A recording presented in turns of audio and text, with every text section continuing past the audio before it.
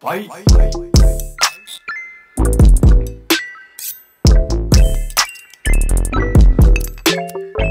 Hi, my name is Nicole Nageli, and today I have Michael Daley with me. Hello. Do you want to tell us a little bit about yourself? Sure. I am a story artist living in San Francisco. I grew up in California and kind of moved around a little bit, but ultimately have come back to California and living in the city for a second time, which is great. Yeah. Cool. Okay, here's the icebreaker question. All right. Tell us your favorite quote, but in your own words. Oh my gosh, tell us your favorite quote, but in your own words. Okay. It's probably like something like nothing in excess, but I guess I would say it's usually what I'm telling to my friends with something kind of like, dude, chill with that, or something like that. There you go. So, dude, chill with that. I'll stick with that. Wow, I like that. All right. What role has fear played in your mindset towards art? Wow. Okay. Coming right off of it with fear. Yeah, Jeez. baby. Wow. Gosh, fear. Fear is interesting. I think there's a lot of ways to kind of like analyze that. I guess fear would be, is it the idea that like, is it like the thing that eats at your confidence? Is it like your worry about the future? And it could be all these things, I'm sure. So I guess the thing that always is like in question is whether or not, for me, it's like whether or not I feel confident in the stuff that I'm creating. So if I'm drawing or I'm storyboarding and I just want to feel confident in what I'm doing, and I think sometimes like a little bit of insecurity kind of creeps in, and if I make something with a certain amount of insecurity, I always feel like I'm disappointed in it, and so I'm just always trying to be careful to be my true self, which is hard because I think we're always changing and we're always evolving, and so you always have to kind of catch yourself, see where you're doing, like go like, okay, is this my best work? Is this what I want to do? Is this what I really want to say?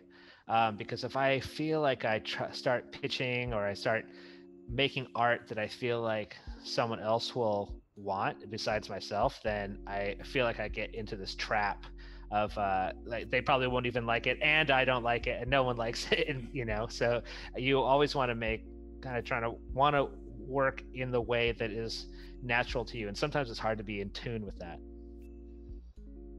Yeah. So when you say you're trying to get rid of insecurity in your art, does that mean you're sure when you make something that you really like, you're sure of what you want to say and like the technical aspects of it? Yeah, I guess there's like a certain level of not necessarily technical, but more along the lines of I'm excited to work on it. It's more emotional, right? So I feel excited to work on this, or I can't wait to draw this up really quick, or I can't wait to get this idea out.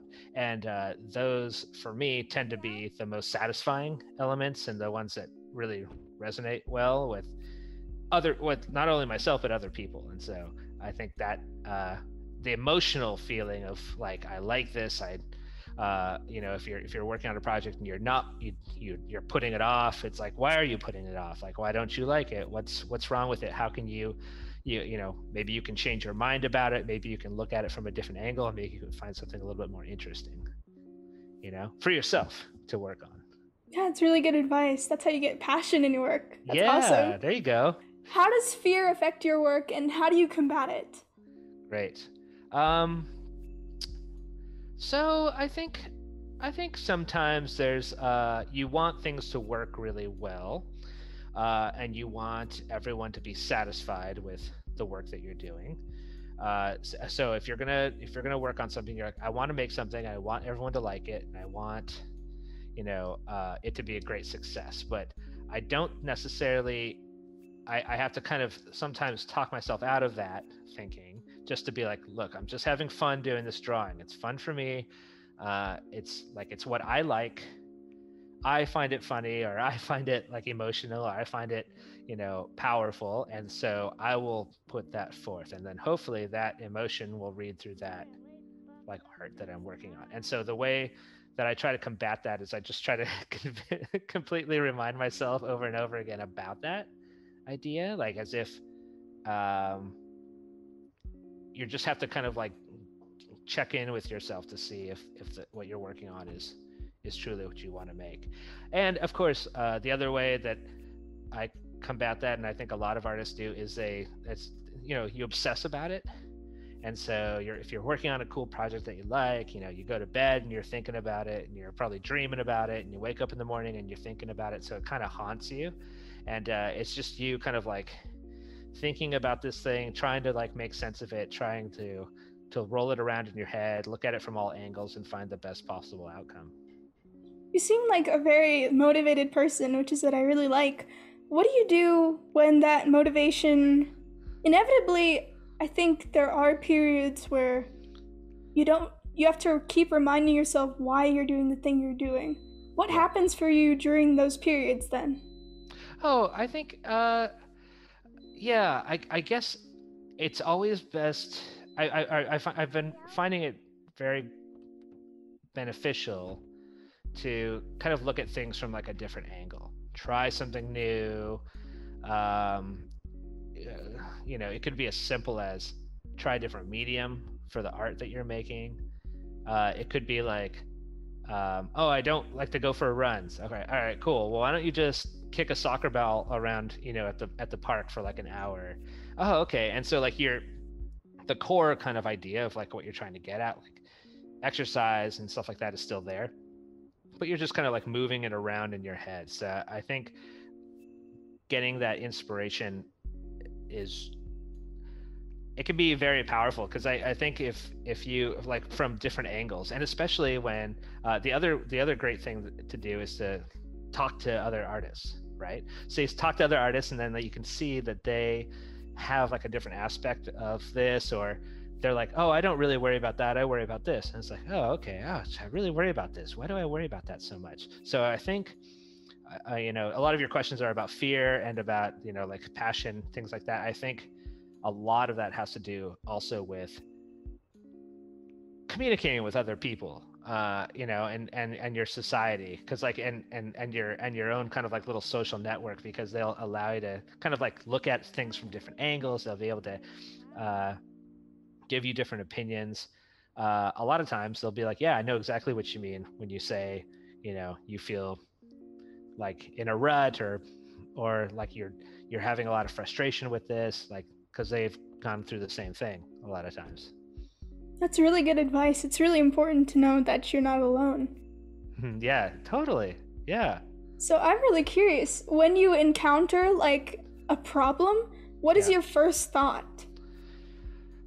Oh gosh, that's a great question, because I think I usually end up being a little bit more on the cynical side of things, and so I'll like make fun of it. I tend to feel like I'll try to solve it right away, and I think the best approach, which is taking time to learn, is just to really kind of like just absorb the problem or the question or the issue, and kind of just see like what's at the root of it, instead of reacting immediately to it. Just like kind of like trying to understand it and then allowing yourself to react. Yeah, it's powerful. I think it's just kind of like stepping it out. Yeah, that's really good. I don't think I've ever heard that method before. Oh, really? I think, yeah, I wonder, because I think, I think it just has to come from kind of like, if it's like let's say it's a problem with another person or something, or you have an issue, everyone's trying to do their best in this world. And so if you really kind of like understood and try to like put yourself in like the shoes of other people, and try to like see what they're coming from, you can kind of understand like why they made those choices, things like that. You can better understand them, and then you can have a more mature answer. right? Instead of maybe something that's like reactionary, you could have like something that's a little bit more um, powerful and maybe like not as combative. You can just kind of get everyone on the same page. That's And really in that good. way, like I've definitely turned, you know, stories around in if you pitch something, maybe it's not as successful. Like you pitch something for a movie and then it's not as successful. And then uh, when you end up like talking to people and like showing them like why, like maybe like leading them towards like why they should kind of like back that idea, uh, you can definitely bring that success back to that project. It's really good. It's really important to give that time to think. That's really cool. Yeah. What were you scared at the start of your career, and has that changed? Have you encountered the thing that you're scared at? Oh, interesting. You know, I always thought uh, it would be stressful to pitch in front of people. A lot of people have that problem with like kind of like stage fright.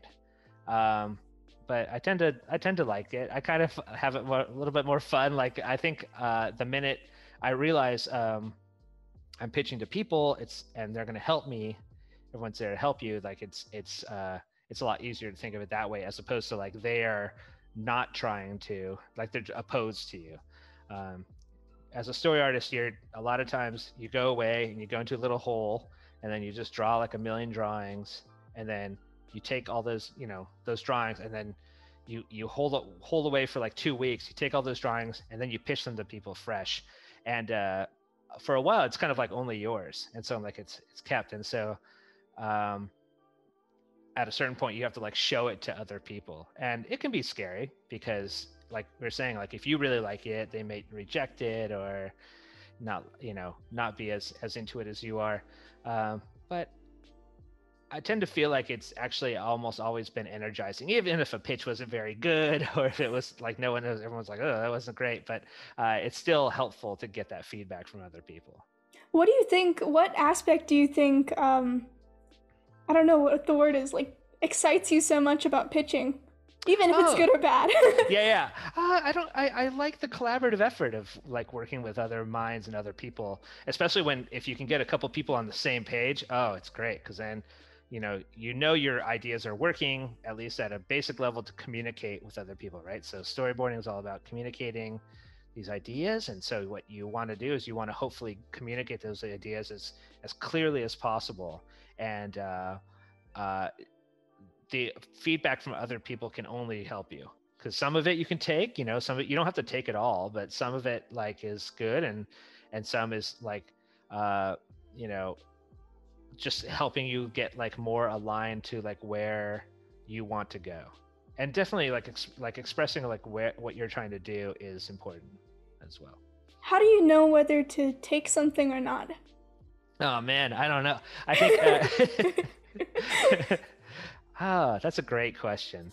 I think um, I think you roll it around in your head a little bit, and you see how your emotion like reacts to it. So if sometimes people give you a note and it really stings, and sometimes that's the right note and it's like maybe because it was stinging, it was a note that I need to absorb, and so uh, I think you just have to kind of like learn how to read yourself, because sometimes you're just like a note will make you like really mad. You'll be like, oh, I keep getting this note on this thing, or they said this thing, and I think kind of by your reaction that like that's something that you probably need to work on or change or at least address, because it got such a strong emotion out of you. That's super, super interesting. That's really good advice. I especially love what you were saying previously about how the people you're pitching to are only there to help you.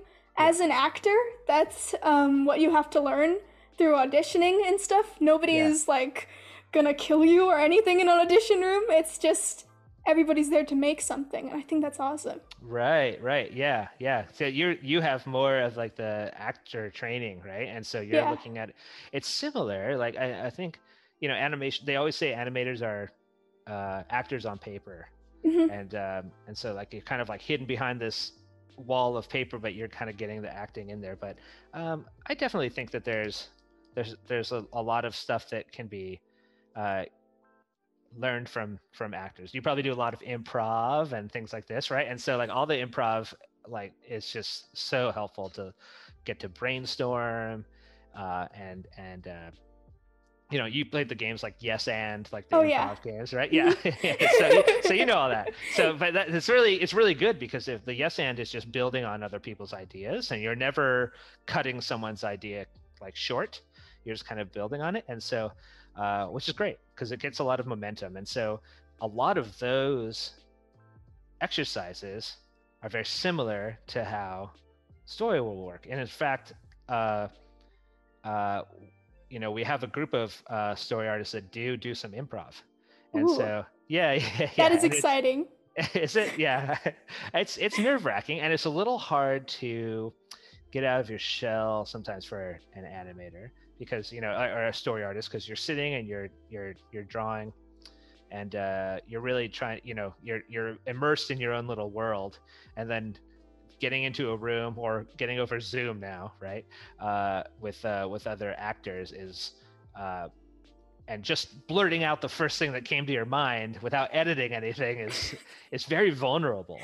Oh But yeah. but if you can do it, then and you see that like people think it's funny or they don't really they're not going to judge you or anything about it, then I think that you get like a sense of connection with that group. You're able to like kind of like flow a little bit better.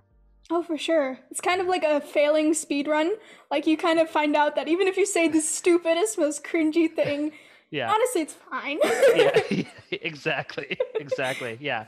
Yeah. So but that's the funny thing, right? Because sometimes there's like a bad idea and then it just turns into a good idea. Like someone can say something really lame, but then it totally get someone else to say something really amazing, and then like it's like, oh, that was totally worth it. It's almost like uh they always say like there's no bad ideas.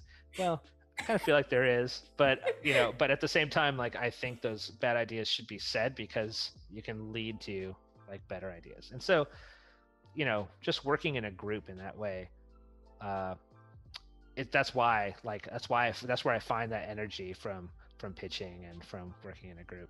Yeah, for sure. That sounds so exciting. I can't wait to experience that someday. Post You COVID. will. I mean, well, look, if you're an actor and you're taking these classes, then I think you're gonna fall right into it, and you'll be like, oh, this is just acting class. You know what I mean? Like, and that'll be great, and so you'll feel right at home. That's You know? very comforting. Thank you. um, you mentioned to me when we first talked about your personal reasons for creating art Hmm. and why you feel so drawn to it. Haha. Oh, I see what you did there. um, and how that changes as you grow, and how life is like long. I'd Hmm. love to hear more about how that resonates in your work because as a young artist, it's a little bit harder to see into the future, but I love the way that you Hmm. explained it. Hmm. Um, yeah, I think we talked last time, and I think we were talking just about that idea of uh, when you think that you watch animated films, you fall in love with animated films. This is what happened to me, and I'm sure this happened to a lot of people. And then you want to work in animation really bad, and but what you once you get there, um, it is it it's a job, and but it's a lot of fun, but it's also a job. And so by the time you get there, you'll probably want to start your brain's already starting to think about other things like what am I going to do, like where do I want to live. I would think that for some reason I was like, oh, I'll get a job in animation and then everything will be great. But it's just life kind of like moves along, right? And so life changes, things change, you absolutely change, right? And so I think keeping kind of like an open mind, like just work on your, like, I feel like the times I've always benefited is that I've worked on myself, and then in working on myself, I'll find a spot that I want to be, right? Um, because I think that aiming for something like that is hard. Aiming for like if you're like, oh, that's the end all be all, I want to work in animation, great, but you will end up kind of like, as you, it's such a like a process. You got to go to school, you got to get some like smaller jobs, and you find some other jobs, and through that process you're going to change. And so I think just being aware of those changes is really important to see how you are going to evolve. And so maybe you might not even, you go through it all and you're like, you know what, maybe this isn't for me. Or, it's like, oh, I don't really want to be an animator. I want to be a set designer, or I want to be I want to work in live action and film, that type of thing. And so just keeping an open mind always seemed to help. I feel like when I say life is long, I feel more along the lines of it changes a lot, and you'll change a lot, and 5 years from now you will be pretty different. We all will, for the most part. Yeah, for sure. That's great advice. Especially as a kid, the whole thing is that storybook ending. You're always looking for it. Like, once I get accepted into CalArts, it's all gonna be fine. Yeah, but it's exactly. not like that. exactly. Yeah. All right. And so, the dream would be, instead of, shooting for CalArts, and putting all of your eggs in that basket, like, just make art that you like, that you're really enjoying and you feel good, and then you have a lot of good art, and then that will kind of like give you that will read in your art. And so if CalArts doesn't accept you, then they're crazy, but by that time you might be like, oh, actually, you know what, this is I'm more set up for Art Center, or I'm more set up for another school that, like, it goes in a different way, maybe not necessarily CalArts. So yeah, I think that there's definitely a benefit to helping yourself, like, by kind of like really kind of like analyzing yourself and help and kind of like building yourself up as you go. So when I was in going for various animation jobs right off the bat, I had a lot of stuff in my portfolio from like everything, right? Some character designs and some storyboards and some 3D models, and it had everything, right? And I was like, I'm ready for like any job, right? And any job that would come out, I feel like I was putting together all this art. Like, I was like, oh, a storyboard job came up. Oh, okay, well then, oh, I only have a little bit of storyboard, so let me storyboard some more stuff really quick. And then I aimed at that, and I didn't get it, right? And then a character design job would come up. Oh, okay, let me draw a bunch of character designs, and I'm now aiming at that job, and I didn't get it.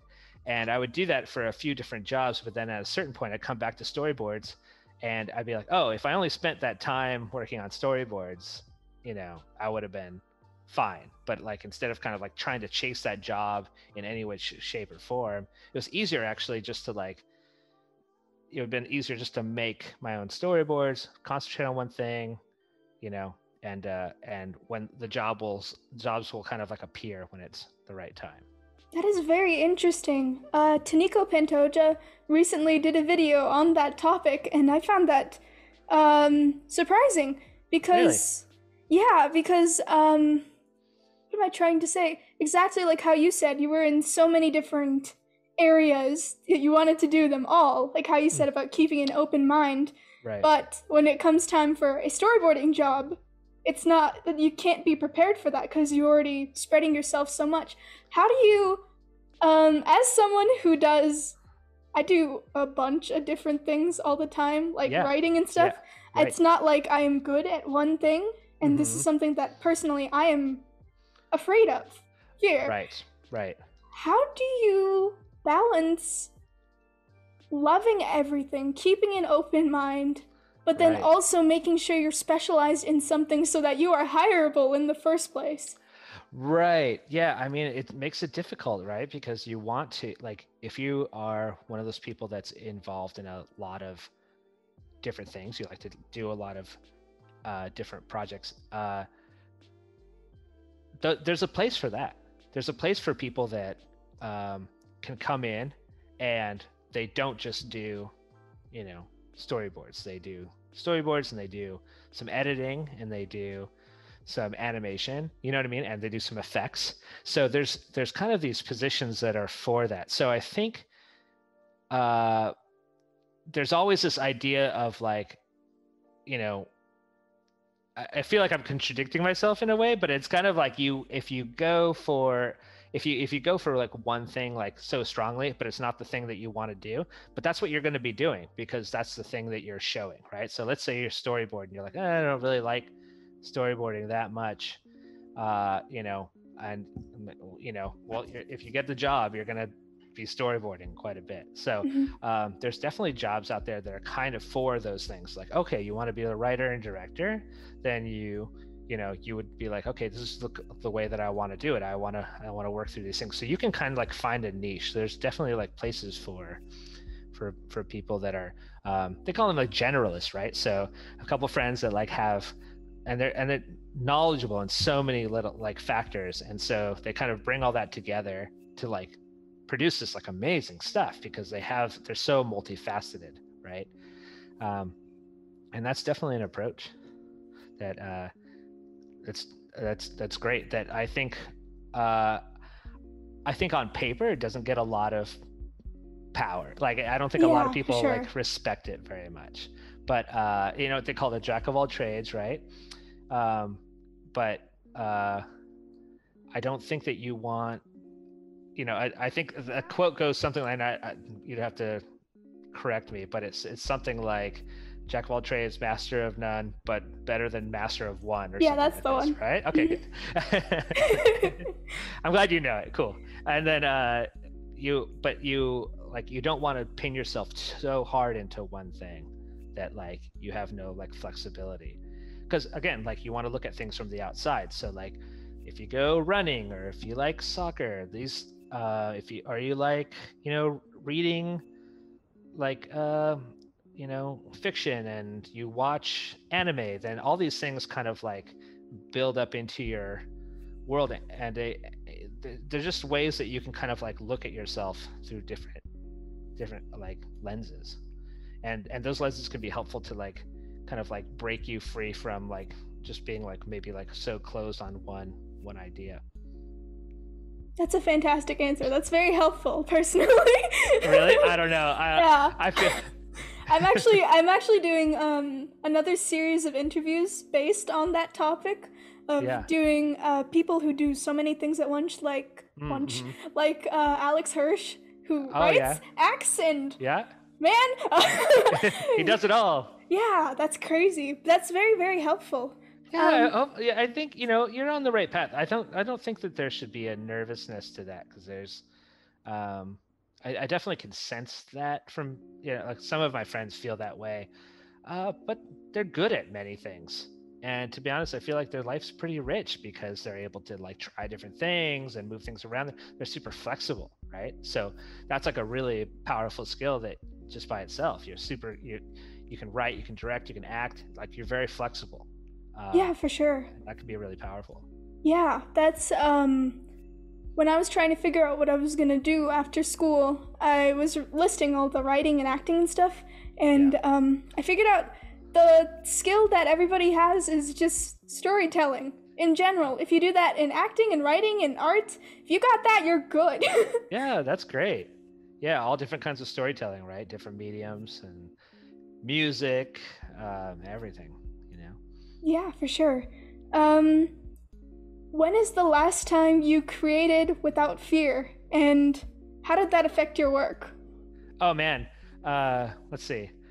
One of my favorite things to do is to uh, poke fun at my friends, and so I always feel that my best drawings are the drawings where I'll do something really quick on my I drop all my work that I'm working on. I drop it all and I immediately draw in Photoshop or some on a piece of paper or something a drawing of them, and I'll send it to like a group of friends.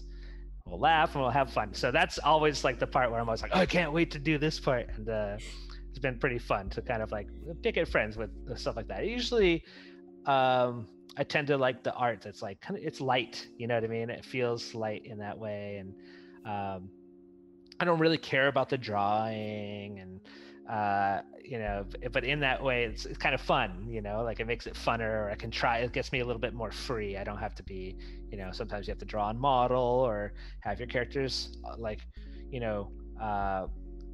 in the same kind of vein of film language that the other people that you're working with are working in, and sometimes you can just draw like whatever you want and send it there.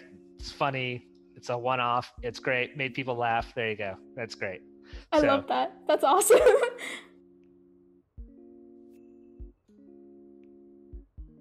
Oh I'm no! back. I hope the recording saved.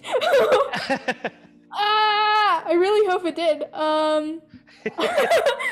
If not, we'll do it again. We'll do it again. How does fear factor into you? Wait, I'll who ask are you questions. again? Who are you? Oh, again? yeah, that's right. Okay, you have to say Wait, give your intro, clap, and then. I think I mentioned this when we first met, but you did this interview with Bobby Chu where you were talking about seeing a part in a movie that you don't like, and then you go home and you're fueled with anger, so you just reboard the whole thing as to what you wish happened. Yeah. And I really love that mindset of not waiting for permission and doing it yourself. I'd love to know how you developed that mindset and what it means to you. That's interesting. Yeah, I think a lot of art stuff doesn't work like it as waiting for permission. I think you just have to do stuff. So you understand this great. So the idea that, look, if you're gonna do it, just do it. Like you don't necessarily have to wait for permission from the world. You can kind of as their example is kind of like funny because it's like it's a little like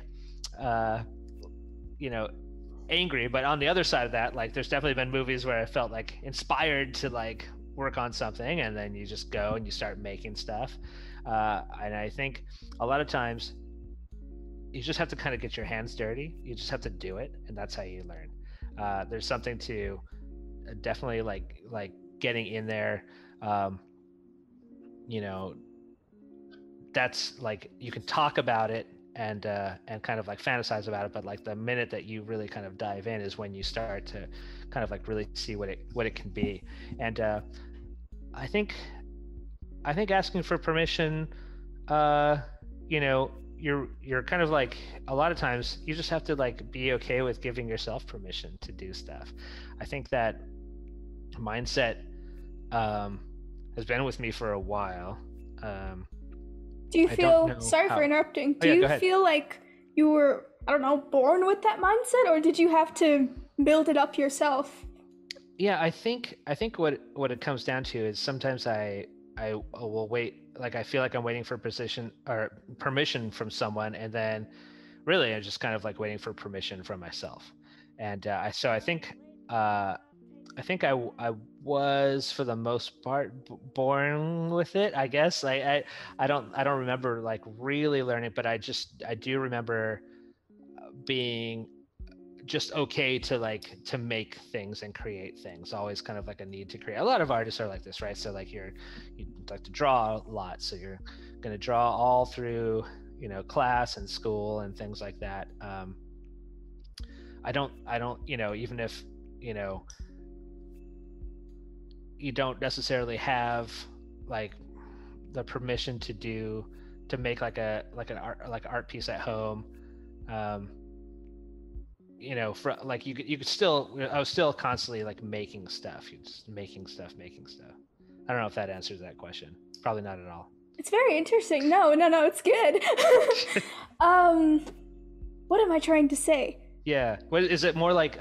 So you're saying like some people will kind of like wait to see if like someone will like give them a chance Yeah, at for sure. something, right? Yeah. Like just do it. Like Yeah. I feel like I've kind of always been in that mode. Um, that I think like once I convince myself that I'll do it, I'll just kind of do it.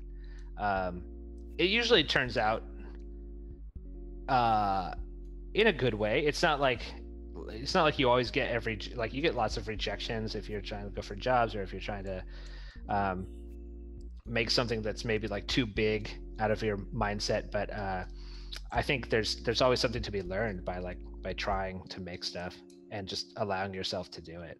Yeah, for sure. I feel like that's the hardest. That's why I wanted to do this series about fear. Getting the permission from yourself is literally, like, personally, the hardest thing to do because Hmm. I think most of us are like how you said, we're born, kids don't care what they're doing. They just scribble on walls and stuff. They don't care if it's good, it's all fine. Yeah, yeah, yeah. You know, as you grow up, you kind of learn from other people, all of that gets into you, and you start like doubting yourself. Mm-hmm. Mm-hmm. Did that happen for you? It must have happened. Mm-hmm. I'm pretty sure it happens to everyone. Mm-hmm. Those doubts always like live in your head. Mm-hmm. What do you do to tell them to leave? Disappear. Disappear? Yeah. I mean, I think that's sometimes why people stop drawing or do because they see it as some element of you know I think it has a lot to do with like societal stuff like there's so many more people that are better than I am, or people have told me that you can never get a job doing this type of thing, or like that's a waste of time. Why would you do that? That's just your imagination. uh, all those things kind of end up kind of like sitting around, and it's usually like from other uh, like societal issues. But I think it's just you power through for like what you want to do. You kind of like you look at you know your own process. I guess I would say that you don't have so there's all these doubts. There are all these doubts that are kind of like hanging out over your head. And so what you'd want to do is you'd want to like push them out by uh, kind of like finding your kind of like center almost, almost like a practice of like, but like, is this what I really like to do? Is this what I really want to do? Of course, everyone kind of has doubts and they hang out in there, but a lot of times those doubts prove to be kind of wrong, especially if you're like if you push through. You're like, oh, I don't, this is going to be awkward. I don't want to talk to this person, or I don't want to ask this person for help, or I don't want to make this thing. No one's going to like it. But I think if you like it, you can you just have to really be like true to yourself, like finding like what you like. That answer made no sense. No, it did. It's like a. I. What do you mean it didn't make any sense? No, I'm doubting it.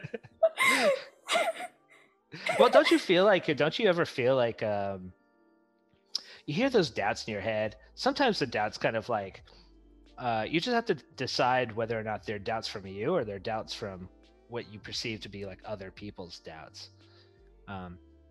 Because you'll find worthwhile stuff to do and to make, in very unlikely places. And I don't, some people have like a really, really strong vision for something, and you just have to kind of follow that, see if that's good. It's like it kind of comes back to what you're saying, like passion, fear. It's like those emotions are the things that you're looking for. So I don't know if it's not going to be really great to like logically combat emotional stuff. I think you have to um, really kind of like lean into your passions. It sounds like you're very grounded then. You keep reminding yourself of why you enjoy that thing you do. That Yeah, I I'm really probably not grounded because I have to keep reminding myself of things to well, I mean, it's more than most people do, which is very good. do. But that is very important because I think I was talking about this with Noor.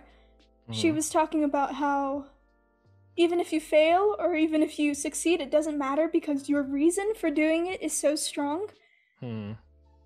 Yeah. How did you do that? I guess that's what I'm trying to think of a better question than how did you do that? Hmm. Um, Hmm. that's such a good skill to develop. How did you, was there a time in your career or in your life where you weren't sure of yourself or what you wanted to do? Hmm. And now, at this point in time, what would you tell that person, your younger self, who didn't know? Hmm. Yeah. Yeah. I mean, you're. It's difficult because you were a different person at that time, and so you probably needed different things than you or words of encouragement than you do now because it's hindsight's so in hindsight so easy to see like, oh god, why did you struggle so hard with that for so long, like why didn't you get here? But I think that journey is the thing that kind of makes you um, more complete, or at least who you are in like the present form. And so I guess if I were going to go back and I was going to talk to myself, uh, I would just say, uh, make your own stuff. Make your own. Like, don't like we were talking about, like with the jobs. Like, don't dig around for jobs. Like, I know you want to eat. I know I was working at Target, and so I think but at the same time, I can't help but think like uh, I had to I just just like relax, make your own art, like build up your portfolio the way that you want to make it, and like show your true colors like through that artwork, and then that will get you the better positions that you want. Because the minute you get like if you think everyone wants to see ducks, swimming in a whatever in a little like uh, pond, and you just draw, but you don't like it, but you just fill up your portfolio with ducks and ponds, they're going to hire you to draw ducks and ponds. Yeah, yeah. So you don't want to do that. You want to do stuff that you want to do, because like the minute that you're like, I love whatever, I love, you know, uh, giant robots, and so the minute that someone's like, shoot, we need someone to do giant robots, it's like, here I am. Like that's like hopefully the best like way to work. Like ideally that would work. Like sometimes of course you like, oh, it's not giant robots, it's giant lizards. Oh, okay, cool. Like, oh, I can do that too. So but I don't think it's a one for one, but I think that those elements of kind of like staying true to yourself, those things are the pieces that I would like to convey to myself as a younger person. That's Yeah. awesome. Yeah. Why do you think you're drawn to the things that you do then? What makes it like a core part of yourself? Is it something just in you? Great question. I mean, there's so many factors. Um, you know, the this is like the nature nurture question, right? So like, what are you born with? Yeah. Like your inherent pieces of yourself, and then what are the things that you were taught in society? I grew up in California. It's like surfing and skateboarding and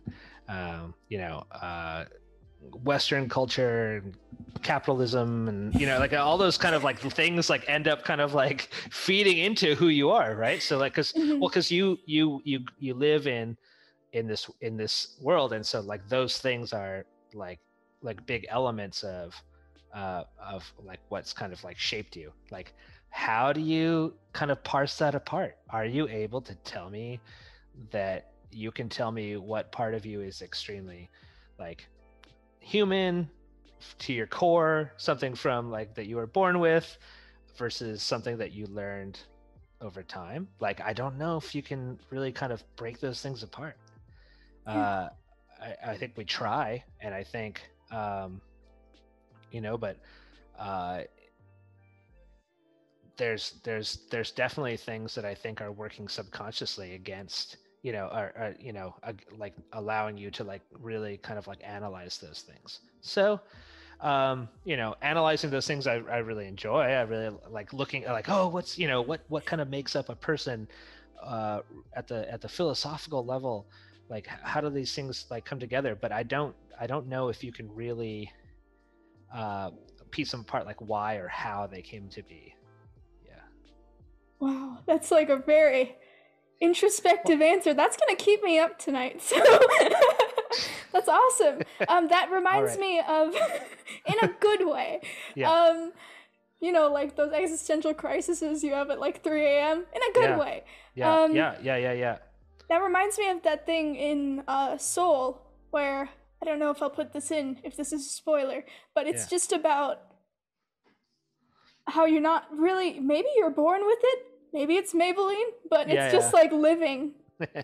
in life. Like that's the whole goal. I love Yeah. that. It's very, Yeah. very Yeah. interesting. Yeah. I mean, anytime you try to dive in, like, for Soul, I'm sure they looked at that question and looked at that question, right? Like our movies go through so many cycles of changes and, what does this mean? What's the point of life? Like, what's the meaning of life? Everyone's looking for this. This is like the question that everyone wants to answer. Um, but it's fleeting. It's like something you can't really hold on to. And so like it has like a ethereal element to it that you can't really be like, this is it, Yeah. maybe after, if you're Van Gogh and you passed away and then people can look back and be like, that guy wanted to be a painter, right? Or something, but like, it's only an after the fact. And so it's something that, it's like holding a bunch of sand in your hands, and if you squeeze like too hard, it starts going through your fingers, and you just want to hold it like kind of light, and as much as you can, so like it doesn't kind of like uh, squeeze through. And if you have, if you, I think that is a very frustrating aspect of it, but it's also like a wonderful aspect because then you're always going to learn more, right? Like you're always, it's changing, it's moving around. That thing that you're going to point at, that's like the point of life, it's ethereal, it's different for everyone. It's kind of like, it's mystical, and it's alive too, you know Yeah, that's how for I feel sure. about it. It's very, very interesting. Um, what is something you failed at? Like you had all these doubts and fears, but you actually failed at it. What happened after? Was it as bad as you thought it was gonna be? um no, yeah, that's great. I mean, everyone kind of feels that way. Like when you really fail at something, sure, you might feel really bad about it at first. Maybe you give yourself a couple days to not to console yourself, things like that, but it always turns out as like an interesting learning experience of some kind. uh and a lot of times you're like better for it. The key is to kind of like, if you don't have that center part, if you don't kind of like build that center part of yourself, then I think you are kind of like, and you're trying all this stuff, you can always go back to that center part, right? And if you fail, you can go back to that center part, and you're still there. You're still you. Um, you know, if you like, I hurt my ankle really bad, like right before running like the marathon. I wasn't able to run the marathon. It was like really upsetting because I spent half a year of terrible Saturdays running millions of miles to try to train for this thing, and then I didn't want to, then I heard it like right before, and I think that just those elements just end up being like, oh, okay, well, what am I going to learn from this? And what I'm going to learn is I'm going to take care of my ankle, and I'm going to like work on, uh, you know, maybe like some physical therapy on my ankle to kind of like get it to fix better. And knock on wood, my ankle's doing better. Yay! But it's just like, it's like, well, now like part of the process of me working on myself is I know that I have to work on doing these stupid ankle exercises every morning. But like those kind of things, like building yourself up to kind of like to do the things that you wanted to do. And maybe if I did those ankle exercises all the time, like I was supposed to before I went for that run and hurt myself, maybe I would be in a better position. But since like that didn't happen, like it becomes this big failure. And so it's like, all right, cool. Well, just go back to yourself, work on yourself. You'll be fine. Like, and failing is great in a lot of ways because it can teach you those things. But if I think as long as you kind of like build yourself up from the inside and then like going outward, projecting how you want your world to be, because that's really all you can really control. You can kind of control your feelings about things. You can control how much time you spend on different things. um, but if you control those things, then the failures aren't as painful. If they're, I'm not going to, if you put all of your weight into something, or somebody else liking you and they reject you, or trying to get a job or something and it get rejected, then like it's really painful. But you just have to know that, like, just go back to yourself and build on yourself, and then those, you can fail a lot of times, and it's not as diminishing for you. That's very good advice. Actually, the comics that you made while you broke your ankle, Yeah. personally, like, they're so, like, real, obviously, because it happened to you, but Yeah. that's, like, one of my favorite things on your Instagram. Oh, great. Yeah, cool. Yeah. So I know, you made art out of pain. yeah, exactly. And we're back. Yeah, awesome. Yes. And my shirt has gotten darker. There we go. Over time. Yes, I actually worked on a project with a friend who filmed this entire project. He was a film major and he wanted to do this huge film project, and he worked on all this stuff, and it was very moody. He was in college, and we it was very much like, um, like, oh, we're gonna try these things. We went to this like botanical garden and filmed all this different stuff, and he was using this very cool camera that he just recently acquired and wasn't really good at using it. And by this, we filmed for like a whole day, and then the next day he's like, "Dude, I forgot to take the lens cap off." Oh no! Like there was like God.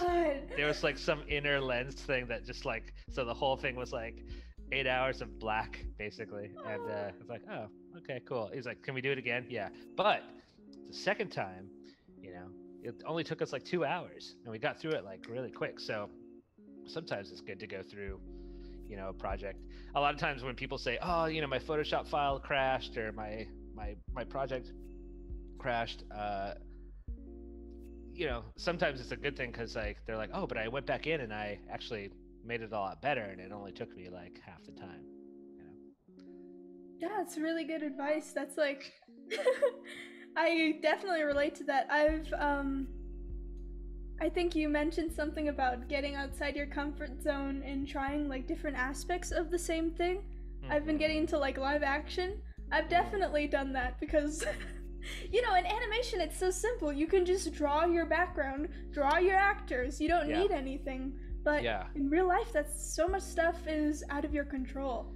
Yeah, absolutely. It's almost like one is a really intense like oil painting, and that's like animation where there's no mistakes. Like everything you do is super intentional in every frame. Every frame was like completely intentional. And then live action is like almost like watercolor, where you can kind of get like happy accidents where like colors like match together, and then they become like like an interesting color that you didn't really expect, but it has like a good effect on it. And so you put a camera on a good actor, or a good some funny actors, or a bunch of different things, and you can get a lot of footage that's like really, really funny and really cool. But you have all this so you have all this stuff, and it's kind of like these happy accidents. It's like magic appears. Some of your favorite actors and actresses, I'm sure like you feel that, where they really are like some sort of like pulling out some sort of magic out of the camera. And it's beautiful, and it's romantic, because it's like it just happened there, and if you were there for it, it's like this incredible experience. And animation, maybe a little less romantic, maybe a little bit more like tied down, Everything you do is not accidental. You're really trying to like do everything with intention and very intentional, and so it's hard to get some of those like kind of like accidents in there. So sometimes you would get you won't get a lot of like spontaneity out of it. Do you know what I mean? Mm-hmm. Yeah, I think it's because I think you've heard me talk about this before, that the editing process has to happen in animation first, right? So storyboards, like at Pixar, at every big animation company, they have an entire pipeline of 3D animation.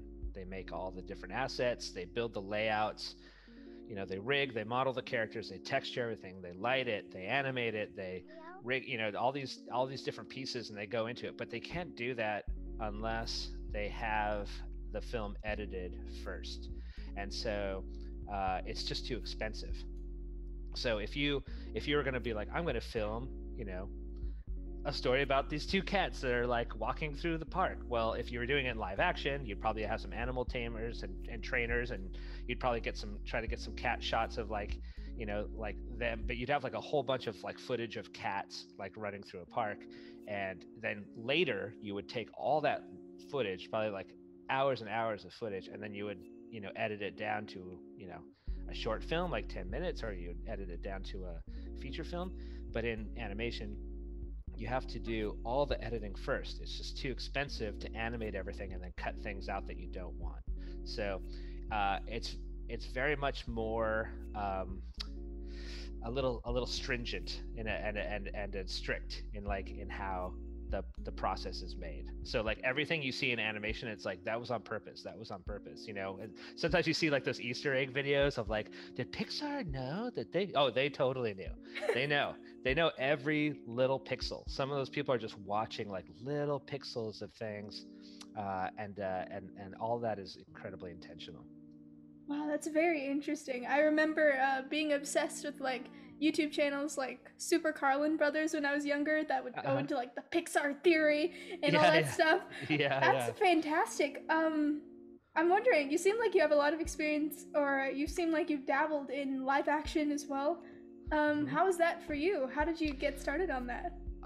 It's good. It is mostly, to be honest, I did go through to animation and primarily in animation work, but I've done some storyboarding for live action, which has been cool. And I storyboarded on some kind of like smaller projects that were filmed, like a music video, things like that. And a lot of that stuff, it's filmed over like a weekend, so it's really high energy. Hmm. Um, and it requires a huge coordination of people. And so that's what's also like kind of romantic about it, right? You get there at like 8 a.m. and then your AD, your art, your assistant director like comes out, and they're just like, all right, this is what's going on today. We're going to film this over here. We're going to film this over here. Is that set up? Okay, you better set that up, because we're going to be over there right at 11:15, and we got to shoot, and we got to do it right now. And then we're going to do this, and we're going to do that. All right, go. And then everyone, like runs around, and then everyone's trying to do everything. And I was, because it was like a friend's project, I did some storyboards, but then I was also Cool. like, hey, can I come work on I want to be like a PA, like a, production assistant. I want to I'll be there to help out whatever you guys want. Right. So of course, like we're doing ridiculous stuff. And it's crazy. There's one shot that we wanted to do where we had to put a green screen up in the corner. So the gaffer and the best boy, which is like the kind of like they do like a lot of like various things, that they got in there and they're like, all right, let's build this rig. They built a rig, and they put the green screen up behind us, but the green screen was fabric, and so it was like really wrinkled. And so they're like, we were like, oh, it's kind of wrinkled, and in the light you can kind of see the wrinkles, and that's hard to, you want the green screen to be very flat, like behind you if you're going to do green screen. And so the effects guy came, and he's like, oh man, this is not going to do, like that's not going to do well, like can you guys take that thing down and iron it? And then we were like, yeah, let's take it down. But then the gaffer looks at it and he's like, dude, we spent all this time putting that up. You can't take that down. Plus, we only have like 15 minutes before we have to like shoot here, so it's done. Like it's just going to be green like that. And so we're like, okay, here's what we're going to do. And so I had one guy hold an ironing board vertical on the other side of the thing, and I took an iron and I ironed like this, and we're ironing, like trying to get all the wrinkles out of this thing, but it's like flat on the side of a wall, and like the AD is like sticking her head out the door, and she's like, "We're gonna be there in 10 minutes to shoot. You have 10 minutes." We're like, and like, it's just a lot of fun, Oh my gosh, that's so cool. Yeah, that's so interesting. You definitely wow, what a story. Yeah, I think a lot of the other thing about live action that I've done before is like in storyboarding for live action, because I come from animation, sometimes I'll forget, and so I'll do something where like a dog does a little twirl or something, or the dog like is able to twirl and then like run over here, and so I just draw that, and not really thinking about it. In animation you can do anything, right? So I just draw the dot, and I send all these boards in, and they take them and they're like, great. And then they said, we're going to shoot reshoots based on these boards, because it was like kind of like scenes that were going to be put into the movie. And then when we saw the shots come back, they were like, I was like, oh, it's a different dog. And they're like, yeah, with the dog that we had couldn't swirl around, and so we had to fire that dog and get another dog. And I was like, I got a dog fired? I'm the worst person in the world. But it was but it was so amazing, because it was just like, they just did, like your drawings, and you're like, maybe this shot, and then they built it all. They're like, oh, we don't have a truck like that. Go buy or rent a truck, put it in the background right there, Oh, we don't have mud right here. All right, like a crew has to like dig it out, make it like a muddy area, it's wild, because it's and I wasn't on the set for those reshoots, but I really wish I was, because it is so fun and entertaining. And they said it was like really raining that day, and so they weren't able to. They had to build like an insane tarp over the whole thing. It's just moving, and it's just like, it's very much like on the fly you're making these choices, right? There's so many creative problem solving. You have to be really good at that. Yeah, which seems, you know what I mean? It's like so cool, and you have to be very present and observing everything. It seems like a lot of fun, and energetic, and you have to be a critical thinker and problem solver in a lot of ways. Animation, same thing, but I'm a story artist, so if you're the director, you give me pages and I go we talk about them, and we talk about what should happen in this scene. Maybe it's like 3 or 4 pages. Then I go back to my little office, right? And I sit in complete isolation, and I have to figure everything out, but I can plan it all out from the ground up, right? And so I can do all of the work and plan everything out, and then based on what I've planned, I can like show that. And so in that way, it's very much like a more like internal process, right? I don't have to deal with like a gaffer and an AD and the director and the actors and all this stuff. I don't have to deal with all of those major things like happening all at once. I can just I am those people if I'm the storyboard artist. So you're kind of like a little bit of all those people like working, but in isolation. So a little less romantic, I would say. Yeah, definitely. It's so hard. Like, one of my early projects I filmed a live action music video on my own. It's so hard even to make something bad in live action, because it takes so much planning. Because I storyboarded it all out, like how you said, but I didn't think about how that translates in real life, the kind of stuff that you need. Yeah, you made a music video? Yeah, I did. It's fully edited, it's color graded and everything. It'll never see the light of day because it just didn't work out. Yeah. Wow. Color graded and everything. Oh my gosh. Yeah. Not well, but you still did it. That's great. But that's the kind of thing that we were talking about with like getting your hands in there and moving things around, right? Like you learned so much from doing that stuff. And, definitely. It like so feeds beneficial. into each other. Mm-hmm. So I'm curious, what happy accidents? You said that they like edit it all, so it's so precise, right? In animation. Yeah. How do happy accidents happen in animation then? Ooh, I think you just have to be um, okay. You have to be a little bit okay with it being a little bit loose. I'm not sure in um, I guess I can only speak really to the storyboard aspect of it. But if you're an animator, and you have like a model and you're trying to like rig the model so like it's in a certain pose and things like that.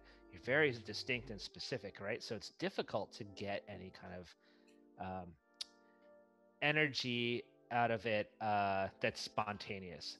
Some people will draw over their scene um, in 2D, and they'll draw the poses and they're rough, right? But in that roughness, you can kind of get some of that spontaneity and energy out, and it's really like it's fascinating to watch, right? So ultimately, we build all these. It's funny because like in storyboarding, it's this 2D black and white drawing, you know, the simple like the only reason why like it's so simple it's just the easiest way to get some acting in there, some like composition, some movement, whatever you need to do in stories, and then get it to the editing department, right? So that's that. But then the entire process of the pipeline of animation is now we build all these things in 3D, we light them, we rig them, just like we were saying before, we put all this stuff together, and then weirdly it becomes 2D again and becomes like a flat surface, right? And so when you watch it in the movie theater, you're watching a big two-dimensional screen.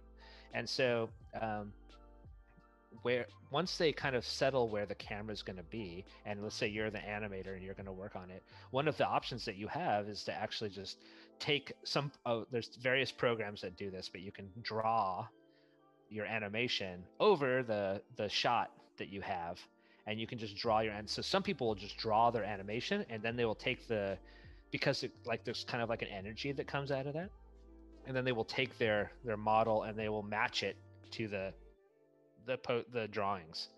So Yeah, that's I kind of like remember how this. seeing that. Oh, sorry. I remember Oh yeah. seeing that in like Zootopia. Yeah, I'm sure. Yeah, Disney always is doing that, right? If you look at there's lots of great stuff with Glenn Keane drawing over like stuff in Tangled. Like he's like, oh, look at this. Like maybe you can make this stronger by putting this. Like there's some amazing artists that do that type of thing Oh, still for at sure. Pixar. It's just incredible, and they're just it's a treat. It's such a treat to have. Um, some of these masters, like even in storyboarding, sometimes we'll have them come in and they'll just like look over our storyboards and be like, yeah, push this right here, and it's just like the tiniest little effect, and you're like, oh my god, it made it so much better. Like, how did you do that? You're a magician, you know. Yeah, definitely. That's so cool. Last time we were talking about, you were talking about your struggles and how you live as the person you want to be, kind of. Mm-hmm. That's how you remind yourself of who you are. So I'm Yeah. wondering, that kind of reminded me of like living slightly in the future somehow. Mm-hmm. So I'd love to Mm-hmm. know more Mm-hmm. about that. Gosh, yeah. Well, I mean, it's hard. It's a hard question to kind of like grapple with because I think if you want to live too far in the future, then you're not enjoying like what you're doing right now. Yeah, how do you You stay know? present? You seem very Yeah. present. I try. I try. I mean, it's because of isolation, it's been a little bit weird and easy to like to stay present because you're trapped with yourself. You really are, right? So, my introvert friends they're fine. A lot of them are okay, and we'll do casual Zoom meetings and hangouts, just like but just real casual. And they're all like, yeah, I'm fine, whatever. I'm playing video games, or I'm working on my project, or I'm reading. I'm fine. Don't bother me. And my extrovert friends are just like, oh, remember when we could go get coffee? And it's just like they're like, remember this? And it's just like, yes, man. Like, but just stay safe. We'll get there again one day. And so I feel like I definitely have some extrovert tendencies, and I just have to kind of like quell those at this point. But uh, I think I think what I'm finding currently, if I was going to talk about like my current mindset, I would say that if how do I stay present? I stay present by um, giving myself time to just have like enjoy things, right? Like if I let's say I'm like, okay, I'm gonna wake up at 5, and from 5 to 5:30, I'm gonna get up and take my vitamins and drink 16 fluid ounces of water, and then at 5:30 I'm gonna go for a run, and I'm gonna run for 45 minutes, and then I'm gonna whatever, take a shower. Then after that I'm gonna read for this long, and then and then at this and at this and at this, and I think for me, if I do that, then I'm thinking about I find myself thinking about like the next steps too much, and I feel like I'm not having fun, like, because sometimes you're like, oh, this run is awful, and you should just be totally fine to be like, I'm gonna go home. Whatever. I'm gonna cut this run short. I'm done. I don't want to run today. That's fine. And that's what it's kind of like, but like sometimes you're like, I love running. Oh, this is amazing. I could run for another hour. Well, shoot, I will. I'll just run for it. You got to allow yourself to kind of like have a little bit of flexibility in your time frame of what you're doing. And so I think, work is, when work comes up, there's a schedule, there's a calendar, right? And you have like all these meetings, and they're like half an hour to an hour, and sometimes like your calendar can get overwhelming, but you got to give yourself like room to like, some meetings should be able to stretch for a while. Some meetings it's like, this meeting's only 10 minutes and that's it. Yeah, good. That's totally fine. We don't need to talk about anything else. Goodbye. And you just have to kind of like go with the flow. So I think that's kind of how I stay present. Just kind of like looking at yourself and how are you feeling as you're doing these tasks. You plan for the future. You try to do a good job, but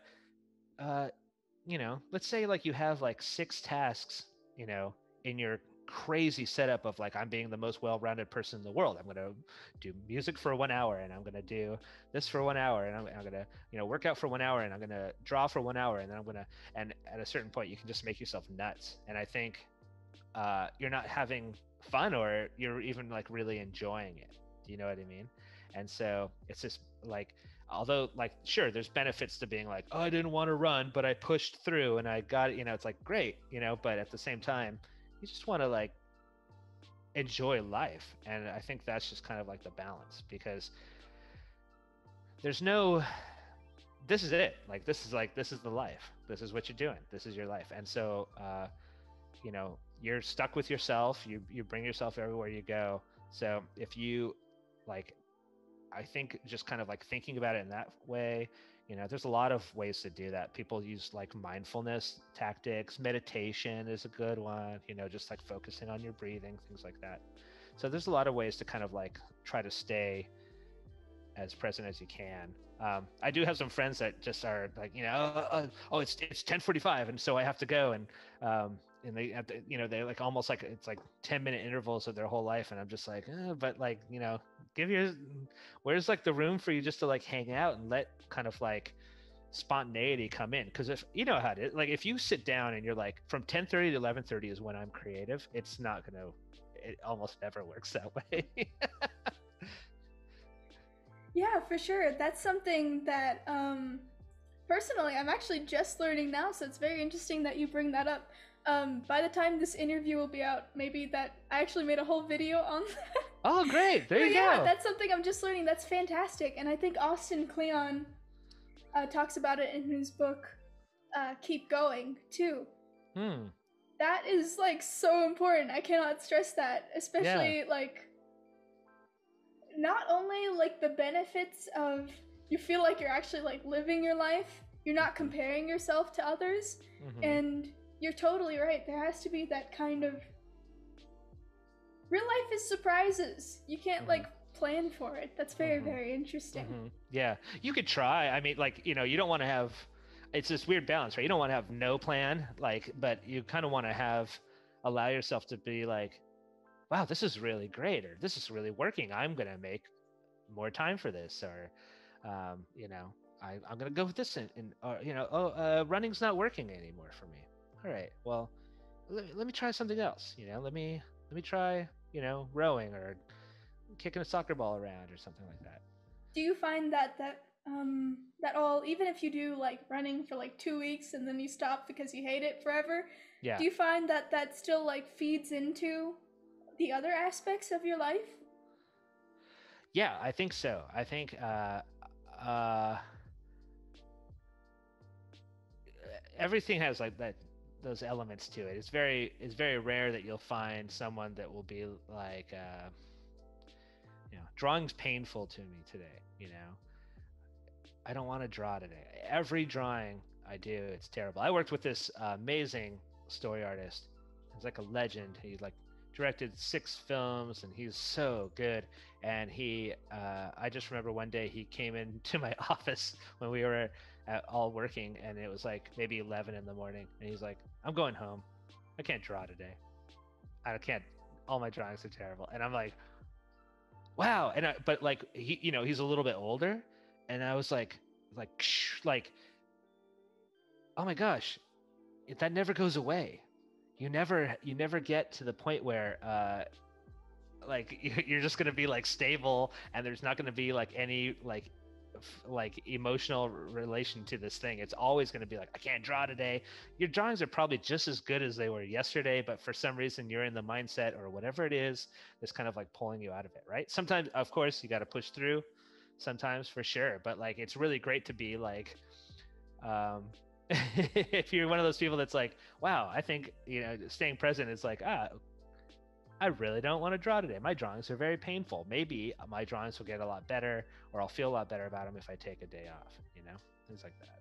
Yeah, for sure. Actually, when I first, one of the first times that we talked, that exact point like blew my mind, because you were talking about your how your dreams changed as you went through this career and that stuff, and what you're focusing on now. Yeah. That like it's comforting for sure. Yes. But at the same time, it's like, oh man, it never goes away. But I think definitely, like, right. You've definitely gotten better at like dealing with it, because you've had a ton of experience with. Right. Well, so you kind of know. Exactly. Is it like it's exactly what you're saying, like, and it's like you go through stages in your life where you're like, I'll never figure it out. This is a nightmare. This is awful, right? Oh my gosh, like it keeps going on forever. There's no end to it. This is it. And then you'll flip and you'll be on the other side of it. And have you ever, do you know the myth of Sisyphus, where the guy's like, it's a ancient Greek story and he's pushing the rock up the mountain, right? Yeah. So there's been lots of philosophical arguments about, is Sisyphus happy? Is Sisyphus sad? But it's a metaphor for essentially like we're pushing this rock up a mountain just to see it fall down to the end of, at the end of the day, and you have to push it back up. And that's kind of like your deal. And so like, can you find happiness within that process? And that's kind of like what we're kind of like, I think that's what we're talking about, because like you're looking at that and you're like, oh man, I'll never get there. But at the same time, you're like, oh, I'm so happy that I'll never get there, because if I get there, there's nothing else, right? And so that thought's kind of scary as well. Yeah, for sure. I think Austin Kleon also talks about that, like the movie Groundhog Day. Yeah. How every day is the same. And what do you do once you exhaust all that? Yeah. That's wonderful, because it definitely shifts your priorities. Like how you were saying, when you were talking about the art you create, like when it's truly like fearless, is usually just the fun stuff. And you mentioned it's not about like how the drawing turns out, it's about like the process of actually doing it, which I think is fantastic, because I think that's what happens. Right.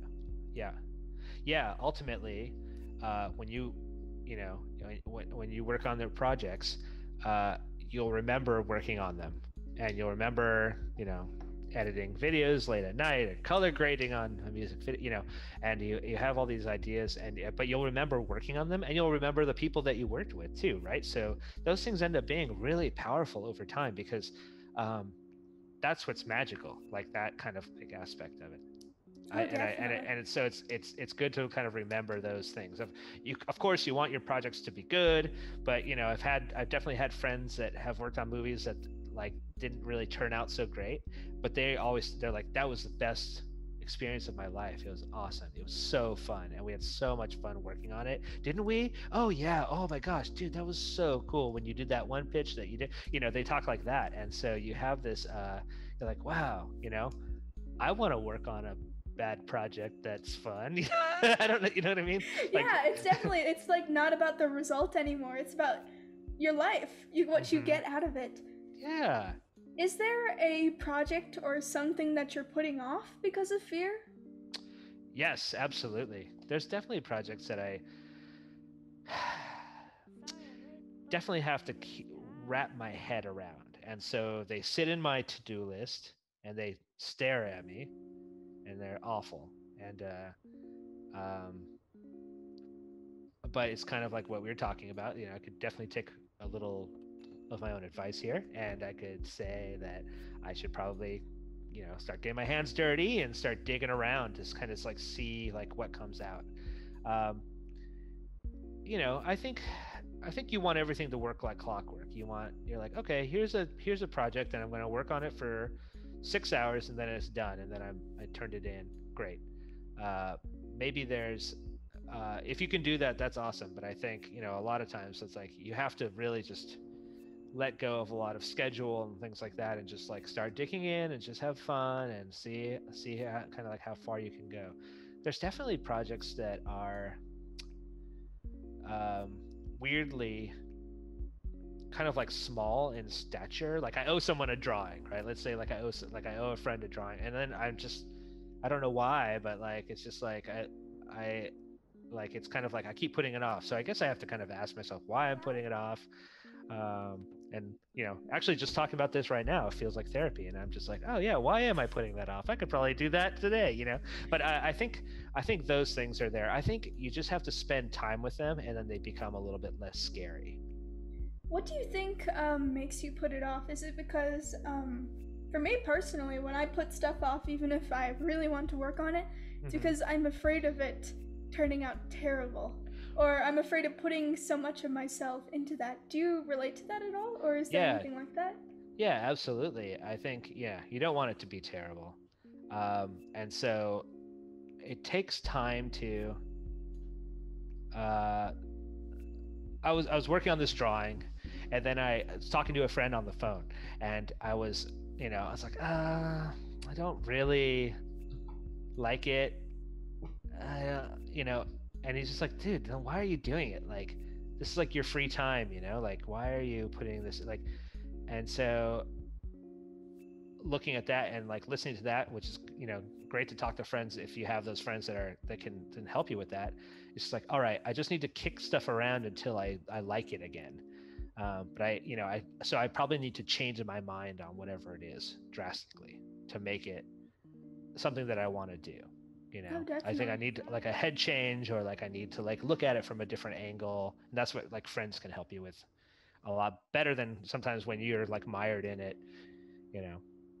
They can help you like look at it from a different angle, and then because of that you can kind of like change your view of it, and then it could be like way more entertaining or inspiring, and you're kind of like looking for that. Yeah, for sure. Do you are you like, it seems like you're like half an introvert and half an extrovert.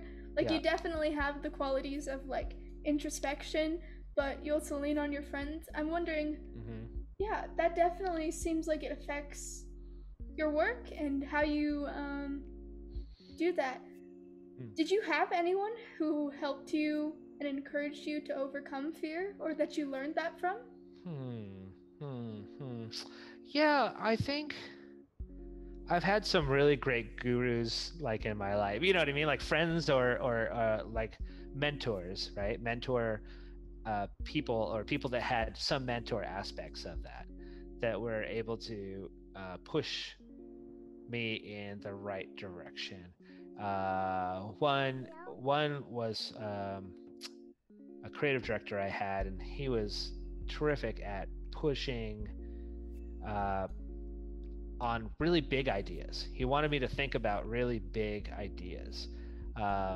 It wasn't really about like it's like, here's your work. I was working at a gaming company at the time, and I was an art director, and it's like, here's your work. but I also want you to look at these questions, these 5 questions. And they were like big questions, like, what's the next step for this whole process?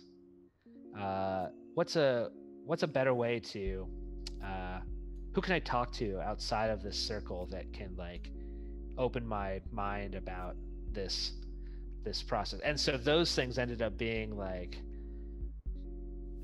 kind of philosophical questions that were really good to kind of like open up different avenues of looking at what I was doing instead of getting so mired in it all the time. Yeah, those people usually kind of like show up kind of like organically.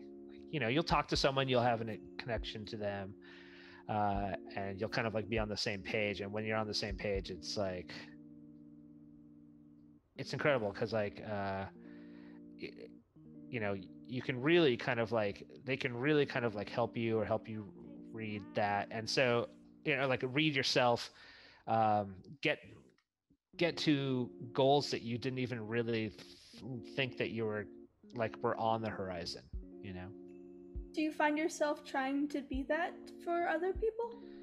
I think so. I think it's just like it's a natural aspect, right? So I like to, sometimes I'll do like a talk or something at like a like Lightbox or like CTN or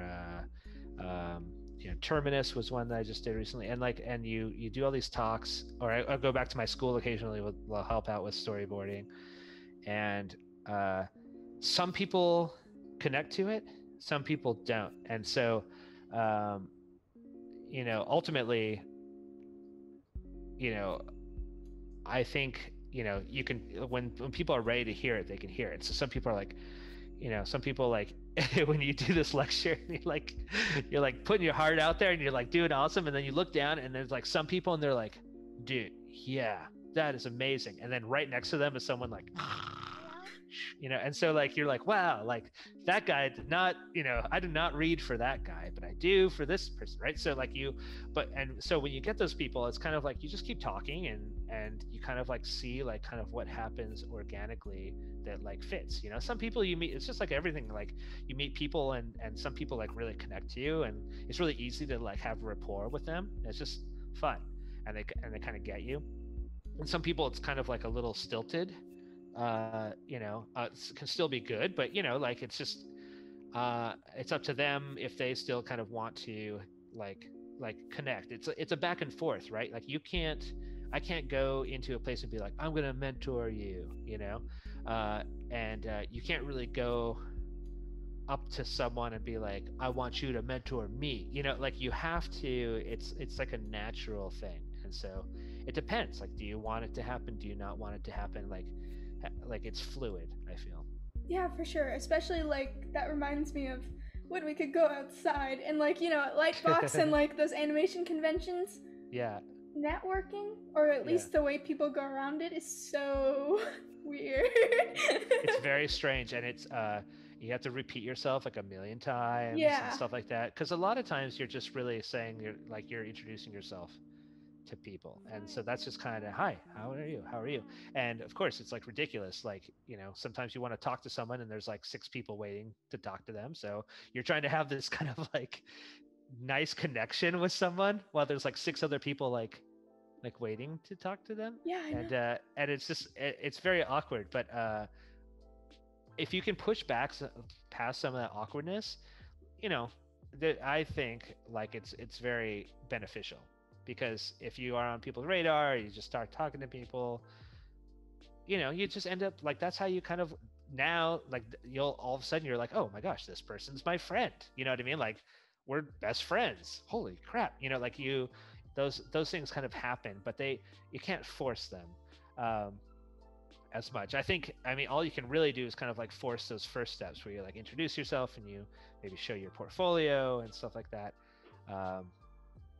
I think a lot of people feel really awkward in that situation, and so they don't want to be in that situation, right? They don't want people to come and show them stuff. It doesn't really bother me at all. Like I like looking at people's stuff and talking to them about it. But yeah, like, I mean, who knows? My feedback maybe is not for you. Like, it might not be right, or maybe it's totally right. Maybe we keep, working together and checking in. So there's definitely people that are kind of like that in my life that I talk to. I'll like reach out to, some friends that watch films from the 1940s, and we'll talk about some weird aspect of filmmaking that was, from the 40s, and like film noir or something, and be like, oh, this is so, did you see this movie? Did you see this? Did you see this?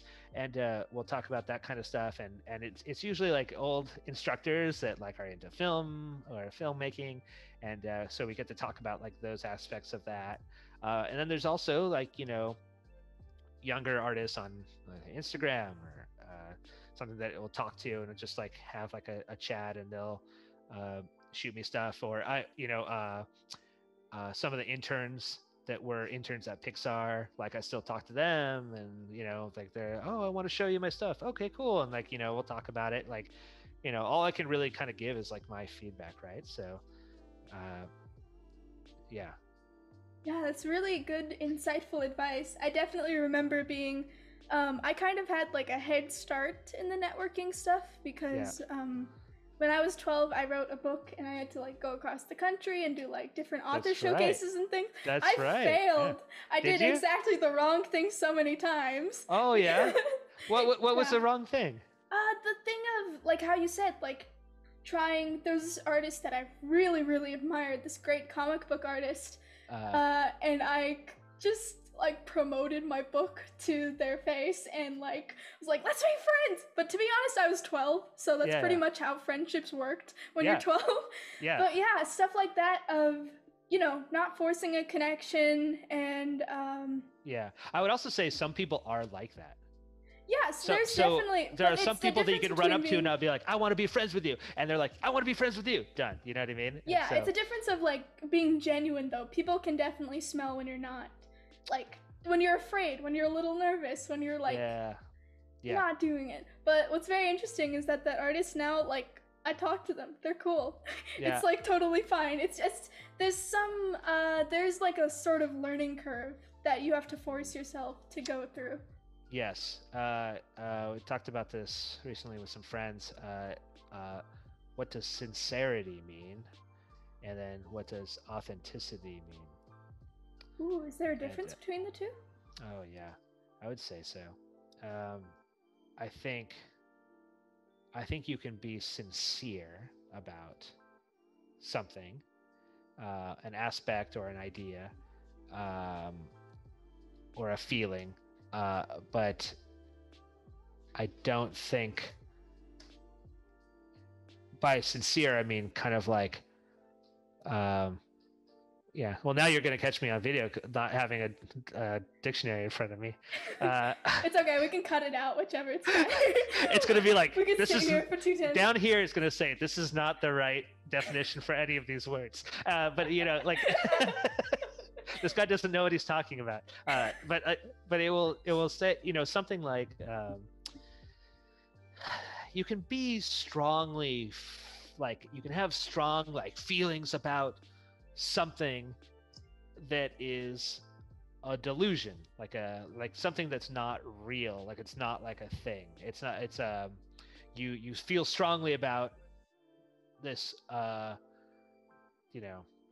this project you're working on is going good, and but it's like, I think, or when you look at certain things, it's like these, like when you look at something authentically, it's like, it's almost like a slap in the face. It's like a truth. It's like authenticity is a little bit bitter, right? Oh, that's it's very interesting. Yeah. Yeah. If you ever go to like weddings, they do this thing where they sometimes they'll give out like a bag of almonds, and they're like candy color. When you start going to weddings and stuff, you'll see when your friends get married and stuff. I've only been to like Indian weddings, which are very different. Really? So. Oh my gosh, yeah. I went to an Indian wedding too, and I was like, they were like, we have to wait for the auspicious hour, and we are like, okay. But it was like, this is also in Canada, and it was like, I'm not even joking, like minus 30 degrees outside. And we were like, okay, well, I guess we got to stay in here then. We're like waiting for the thing, but it was awesome. But some, like it's kind of like guess sure it's going to be like the Western wedding style, but there's a whole bunch of like little accoutrements and tchotchke things that you can get with your wedding stuff. One of them is like a bag of almonds, and they're candy coated almonds. And the idea is that some almonds are, good and sweet and kind of like nutty, and then some are bitter. And so the reality, it's like the reality of a wedding, of getting married, of marriage, is that there's going to be some good things and there's going to be some bad things, and that's usually how the world like works when it becomes like when there's like a truth to something, right? So I think Pixar does a pretty good job of striving for authentic ideas, in the lines of you're you know you'll usually have a couple values in a movie, like something over here, and then the answer at the end is kind of like the synthesis of these ideas where they come together. And when you watch a movie and you're crying for the character, but you're like, yeah, you're doing it, awesome, and yes, we're rooting for you, like that's when you find a sweet spot, like you're looking for that, and that's usually where I kind of like find authenticity.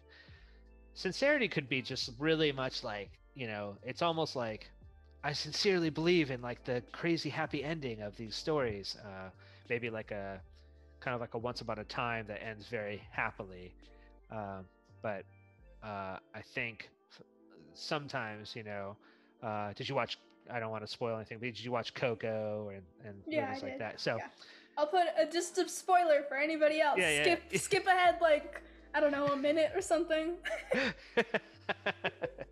Yeah, I think, well, anyways, I think those movies, you have music on this side, and you have family on this side, and you look at these things and you think, what do I get from family? Well, I get the acceptance of my parents, and you get the like the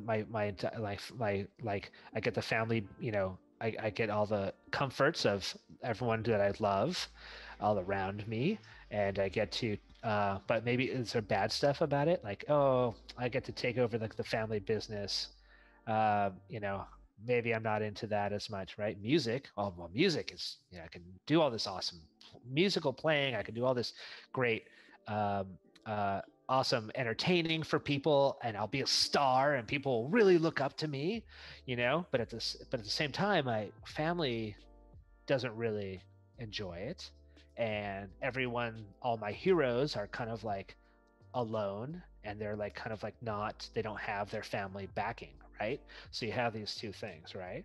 And so usually what you're doing is you're putting things in between these two worlds, and how are we going to reconcile these things? And so just similar to marriage, you got all the good things, you got like romantic dates and people that could cook for you, and people that will be there for you if you're sick, or help you take care of the house, help you raise children, pay for your cars and all those things, and go on vacations with you, and just kind of like be there all the time to discuss things. And then someone who's messy or nagging, or there's like those, you have to reconcile these kind of like these two sides of this thing into one candy coated bitter almond, right? And so you're looking for that kind of, and that's like, for me, it's kind of like this, that's what kind of authenticity means. Like, you want to be authentic, you want to be truthful, where it's like, you admit the good, but you also admit the bad. That's very good. That's like, I love that, because a lot of people fall into that trap of, lying to yourself. Like how we were talking about, like, once I get into Cal Arts, my path is set in life, and I'll never be able to worry about a single thing. Right. But that's a very healthy way of saying, there's good, there's bad, but Elizabeth Gilbert also talks about this. Every profession, every life decision has some sort of she calls it, I can't curse on this because it's family friendly, but let's just say it's a shoot sandwich. But but yeah, everything has bad parts of it, so it's just like, which ones can you tolerate? Right. How much can you have? That's very, Right. very Yeah. Something that would be an insane negative to me won't be a negative to you, and vice versa, right? Yeah, definitely. One thing that I really, really love about you, and this is kind of what we already talked about, you openly teach other people like everything that you learn. Like at Lightbox, you're helping people. What motivates you to continue and, like, being on this interview and helping? That's like awesome. I think because the minute you asked me questions that were all these really great questions, I have to answer them. And so now I have to think about all the things that I say and do and how I act and how I perceive myself. All those things are now questioned, right? And so that's also healthy for me. And so it's always been great for me to try to describe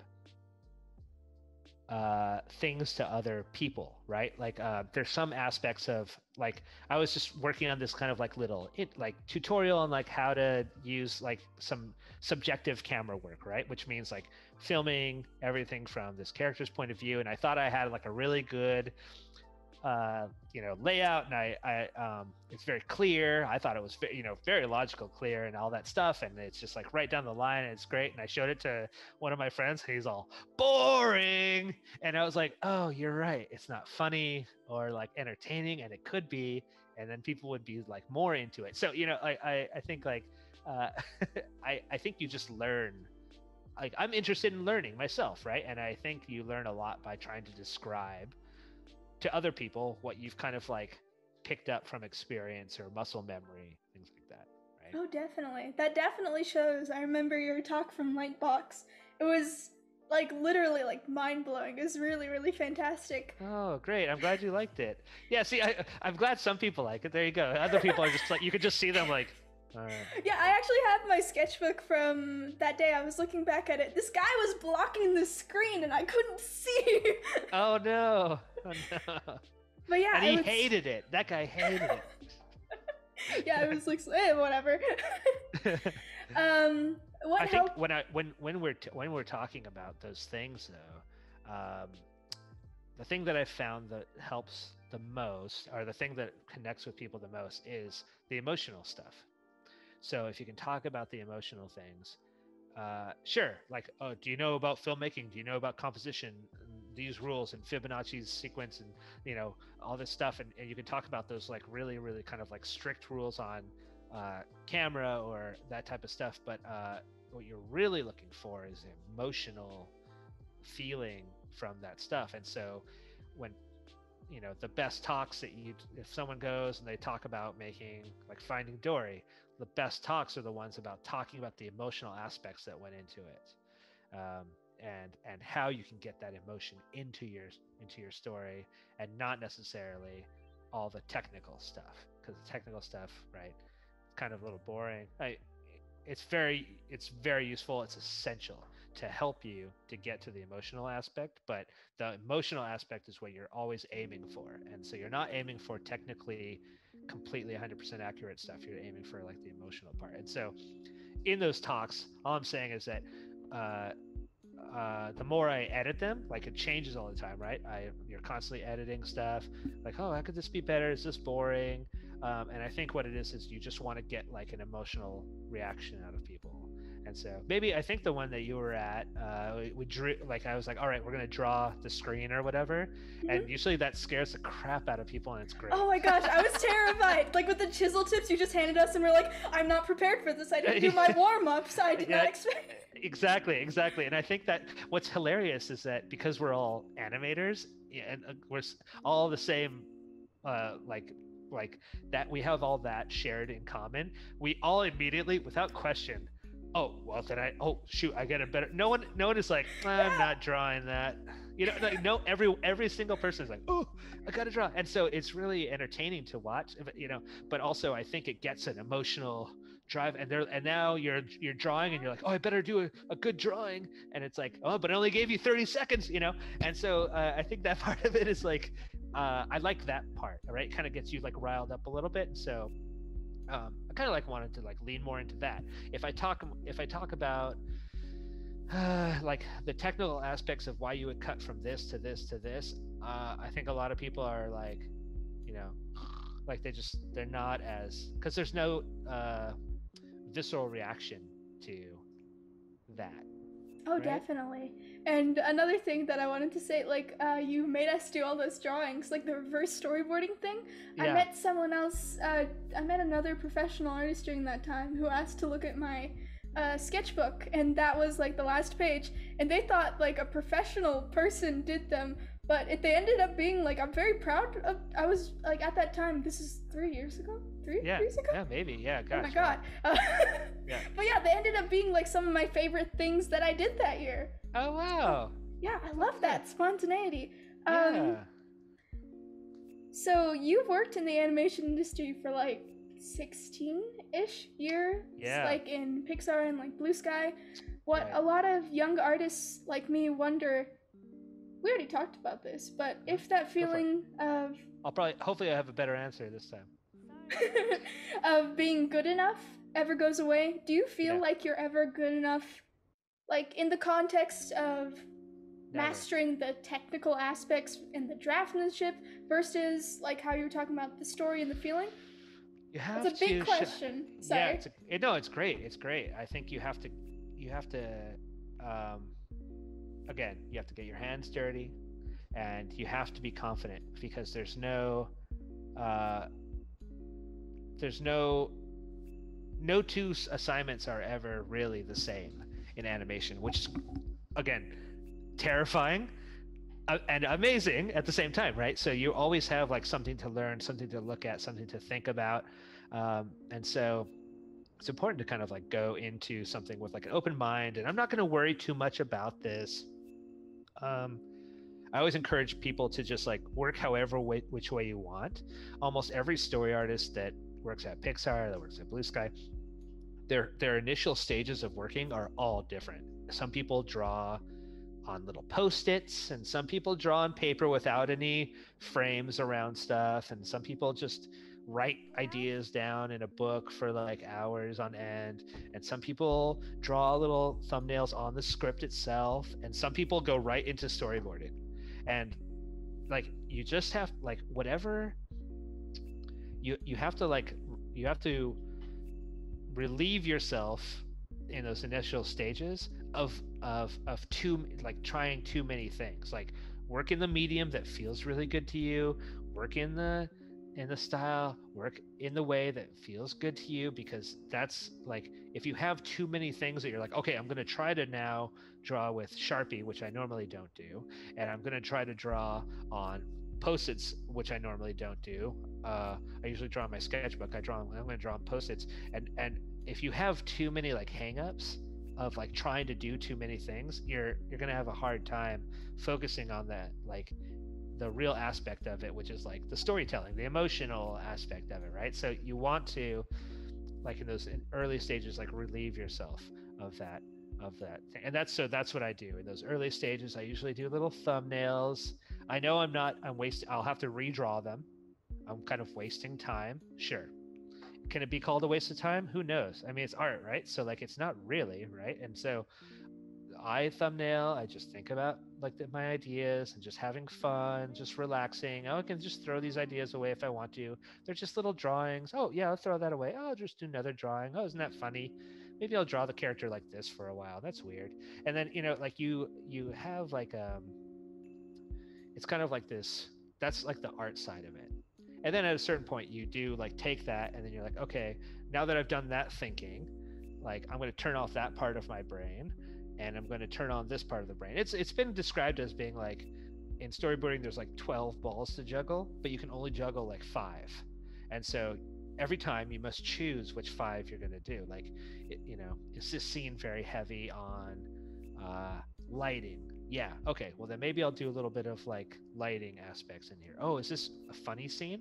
Okay, well maybe I'll just do like kind of like derpy drawings and like kind of goofy drawings. Oh, is this scene like heavy on acting? Okay, well then I'm going to do more acting, but I'm not going to shade anything in because I want to just focus more on the acting, right? So like those are kind of like the balls that you're juggling at any given time, but you can't juggle them all. And so a lot of people try to juggle them all right away, and it's just like bruh, you just fumble it all, and you don't want to work on it, so you put it off. So I think you really have to kind of like go into it as being like, okay, what's the point of the scene? Who am I? Because I'm working on this scene, and so I'm going to do the right thing for myself to make myself feel comfortable in working on this scene. Does that make That sense? is, yeah, that is like such. Uh, I'm relieved to hear that advice because, like, it's very like comforting and nice. Because I was studying a bunch of storyboard artists from like Infinity Train and Owl House, Yeah, and I was trying to figure out how they do it. And you're totally right. There's so yeah, many different processes, and I thought yeah, that they were all right, but you're right, so right. It depends. That is yeah, very good advice. That's yeah, awesome. yeah. It's wild. You'll not find two story artists that work the same way. Yeah. Do you It's feel wild. like do you ever do you burn out faster, because it seems like you put so much of yourself into your work, and then doing that, like, Yeah, 5 times a week, like every day. yeah. I mean, sometimes there's ebbs and flows, right? So sometimes like you're into it. I totally see the scene in my head. I need to get this out. I'm gonna get it out as fast as I can. I'm gonna do a great job. And some not really. I'm feeling I'm a little I don't have as much energy to put into the creative aspect of this. Just being honest with yourself like that is helpful. But it's a job, so like in some of those things you kind of just have to push through and do the drawings. But again, like the thing that makes it easy for you is just to remove all the problems or any like strict things that you're putting on yourself. Just if you feel overwhelmed, just do one thing at a time. I don't even know what this character looks like. Oh, okay. Well, then why don't you just draw the character in your sketchbook for a little while? Just kind of play with the idea of the design and stuff like that. Have fun, like, oh, what kind of character are they? Are they a bookworm? Okay, well, maybe they're sitting on a bunch of books, and maybe they always have a book with them. Maybe their nose is in a book this whole scene, and you know, they're not watching where they're going. They're one of those crazy people that tries to read and walk at the same time, which is ridiculous. Um, and I saw we saw this woman walking at the park the other day, and she had a book and she was walking like, I'm like, Oh you're wow. not reading. Sit down. Fake And fan. and you're not walking well. You need to sit down and read, and then go take a walk. But Oh my god, that's hilarious. yeah, but something like anyways, oh, how about that? Like there now, like maybe I put this character and they're like trying to read and walk, and they smack into stuff, and someone's like, dude, you need to sit down and read. So I think just kind of like letting yourself like into that kind of like creative space really does solve a lot of problems for you. I think the burnout really is kind of like the physical aspect of creating the storyboard sometimes, that people's hands get hurt, things like that. So you got to be careful about having like a desk that's the right space and stuff. It had one guy that I was working with had he was just like working. He was like sitting on a box or like a really crappy chair, and it's like, you know, like I promise you, it's totally worth it to get a good chair, at least a Hmm. decent chair, like whatever, $100 or 200 $200 maybe, like like. But I think and a nice decent desk to like set yourself up for success. Um, those it's not like photography. You don't need a full like rendering studio or anything like that. So a lot of the material that we have to buy in as storyboard artists is not that expensive. So in the grand scheme of things, um, so invest in the right stuff uh, early on to kind of like give yourself that success so you don't burn out. That's Yeah. smart. Yeah. So, you were talking about the technical. stuff versus their emotion, which drives you. What do you feel is the most important to work on, especially for, I don't know, young little baby storyboard artists or something? This is the only technical art related thing I will ever ask. Is this technical? Oh, so I guess so. I try not to ask like typical like, oh my god, teach me how to draw questions, because I know people get tired of that. So this is the only thing. Sure. Okay, I'll keep it real general, because digging into anything is like it's just not going to be as helpful. But I would say, if you want to work in stuff that similar to Pixar or Blue Sky or Disney movies, things like this, it's a lot of character, and so focus on like your characters. And a lot of times in drawing, you might remember this, but it's really just drawing the eyes and the silhouette. The eyes are what people look for. People look for eyes and faces in almost everything. If they took a bunch of pictures of Mars early on, one of the satellites that was passing by. This is 40 years ago, 50 years ago, and they took a bunch of pictures of Mars, and they saw a shadow. And it looked like a face. It was like a gigantic face that was carved into Mars.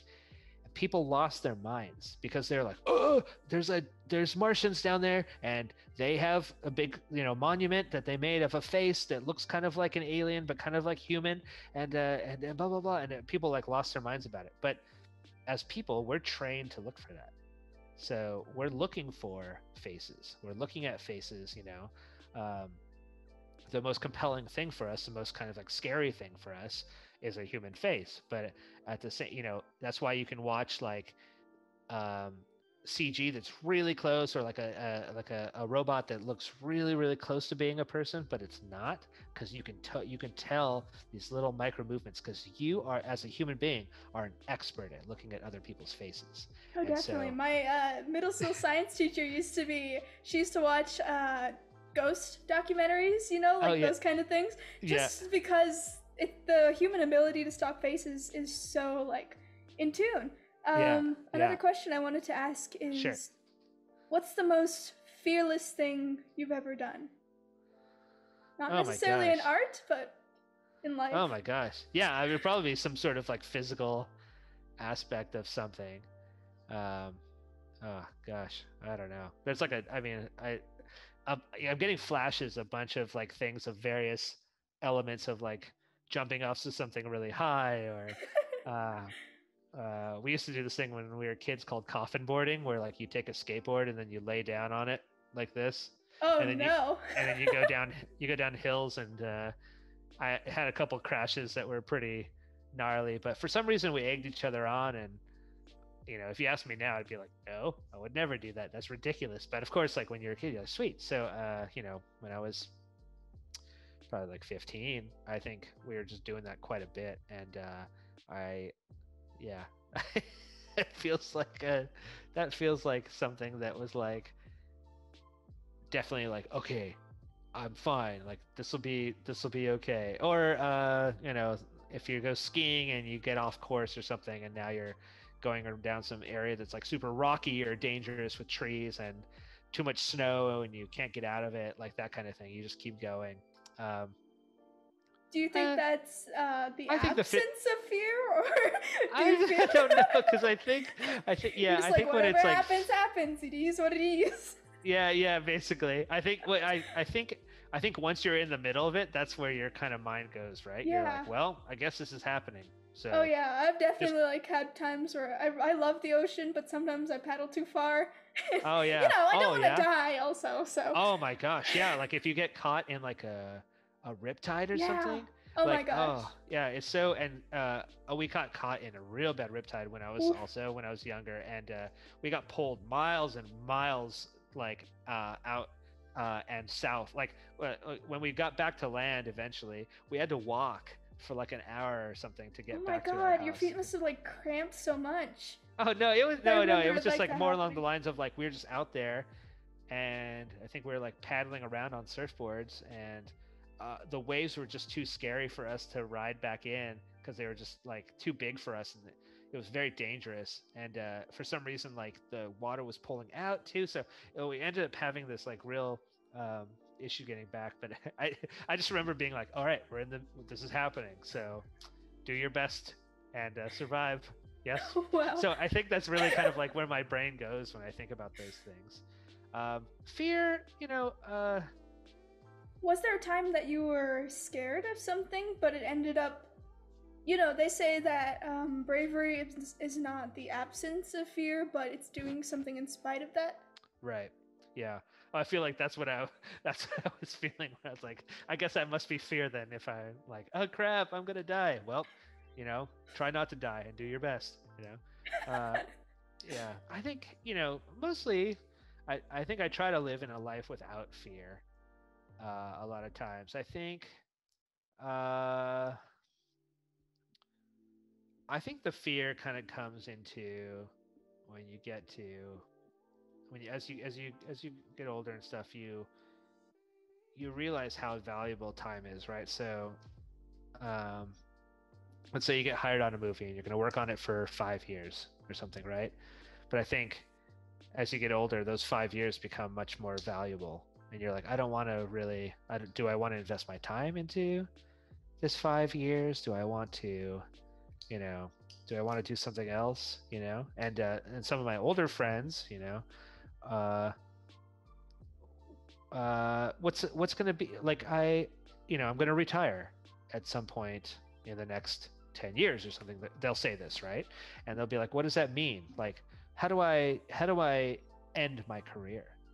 Like, how do I think, a lot of those things end up being kind of fear based, I guess, because they're in the back of your head and they have to deal with mortality and how you're gonna how you're going to face kind of like your end, or like a decline in what you can do and what you can work on and stuff like that. The minute you figure everything out, the minute you are good at all this stuff and you can do all these things, then your body and your mind start deteriorating, I feel. And it's just so now you have to do mean. Is what a cruel trick. No, I totally right. And so there's also this kind of ancient philosophy of from the ancient Greeks talking about what is happiness, who's happy. And it's all your happiness can be taken away at any moment, and it's very dangerous and it's scary, right? And so the idea in this ancient Greek kind of idea from this guy named Solon was that you're only happy, you can only count someone as happy after they're dead, because they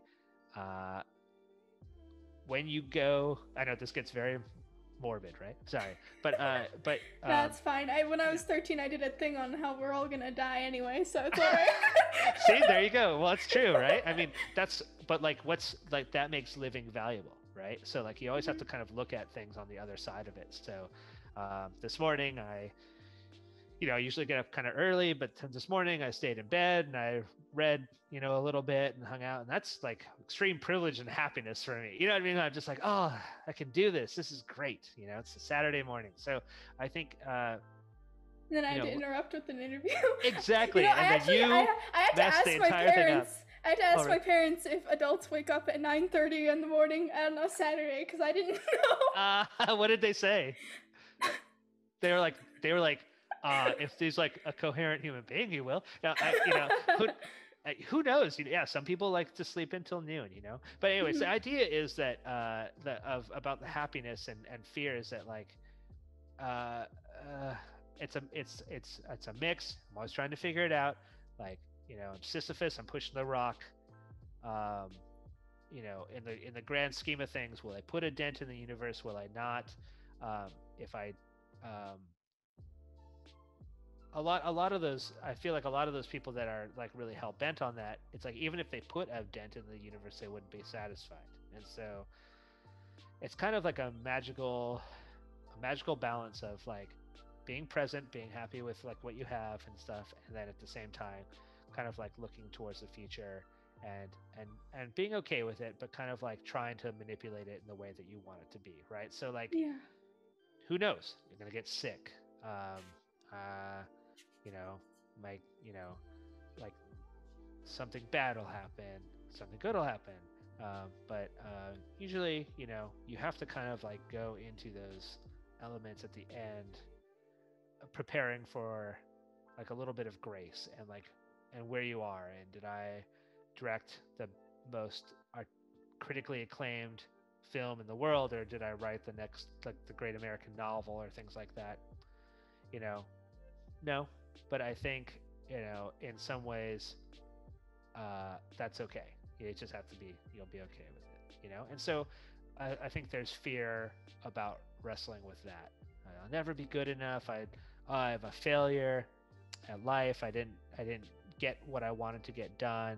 But you also have to look at the other aspects of, well, I worked in storyboards, and I was super lucky to work at Pixar. That's awesome, and be part of these movies. And so you just have to like look at these things. It's like we were talking about, where it's like, okay, once I get this job, everything will be fine. But the minute you get there is now like you're here and the grass is greener, and there's always an aspect of like where to grow, where to go next. And I think that like that is helpful, but also extremely confusing and can be very fear inducing. That's very interesting to hear another person's perspective on that. It takes like I think it takes 4 generations, or 5 if you're like famous, for you to be like completely forgotten, or at least that's my theory, because from what I've observed in my very long years of living. Yeah, excellent. But it's very interesting to hear other people's mindsets on that, because I don't know, legacy is something I think a lot of people think about, and definitely like is a theme personally in my life. So it's very interesting to hear that. Yeah, like Abraham Lincoln. You go to, he's a legend, right? He's like this like legendary character, and he wasn't that long ago. But he was a real person. He was probably a human being just like everyone else, and he had problems, and he had good things and bad things, and he had worries, and he had fears, and everything like that. But yeah, like you're saying, like that's interesting, because like a couple generations later, we got Abraham Lincoln, Vampire Slayer. Wow, yeah, the crowning achievement. What would you say to someone who struggles with fear in art? Give it some, just get your hands dirty, just dig around in there and have fun and find what you would like to do, because the fear level, the fear works in a way that's like, you always think it's going to be way worse than it is. And that's true. Yeah, it's almost always like that. And so just kind of get in there. And also you can't maintain, like if you're like at a fear level of like 10, you can't like maintain like that level for very long. So when you get in there and you start digging around and just like getting yourself familiar with what you're working on, and just kind of like keep digging around at it, your fear level is going to go down. What do you think is a common myth that like students or like young artists have about working in the animation industry? That people don't struggle, that people know exactly what they're going to do at any given time. There's kind of like a mythology around that when you look at Disneyland, or when you look at like stories about Pixar, right? Like there's always these great stories, but like the things like that those people figured those things out right away. It wasn't the case. They worked at it, and they had really shitty days, crappy days, and but they had really, they had not great days, and they had like struggled, didn't know what to do, avoided work like we all do, and called in sick, or tried to do anything else, cleaned their entire house, but I think when you're done, you go through it all, then you kind of like can like you can manipulate the shape of that story a little bit to make it seem like a little bit there was always a story, I think it was like that came out of like maybe the teaser for Wall-E or something like that. And it was like, one day, everyone, once upon a time, all the four directors got together and they had a lunch, and they just thought of cool ideas, and they drew all their ideas on paper napkins in that one lunch, and they made, you know, they made Toy Story and Finding Nemo and Wall-E and every other top hit that you've ever thought of, right? And there's that kind of like feeling, but it doesn't. Those guys worked hard and they worked their butts off, and they created those things. It wasn't like a willy-nilly lunch of like insane genius where they just, if they did, it's because they were working on that stuff for years and thinking about it and writing about it and drawing it and talking about it and looking at different ways to think about it. But like they did the work, and so I think the myth is that there's like I sit down and and it's like, it's 8 a.m. and I just like, okay, beep, beep. And then I just draw from drawing 1 to like 1,000. Doesn't work like that. It's like, it's very much like, I'm going to start with drawing. A lot of story artists always ask, how many drawings do you have to do a day?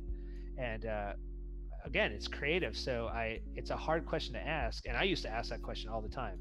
How many drawings do you have to do a day? And it's like a poisonous question. It doesn't really mean anything, simply because some days you'll go in and you'll work really hard on something and you got like 20 good drawings out of it. And then the next day you'll go in and you'll have 200 drawings. So there's no even out. I guess in the grand scheme of things, I would say that you should probably do like a page a day is kind of like what people say for storyboards, and that gives you kind of like a level of like, okay, I should keep this loose and simple, because it's storyboards, you're just planning things out.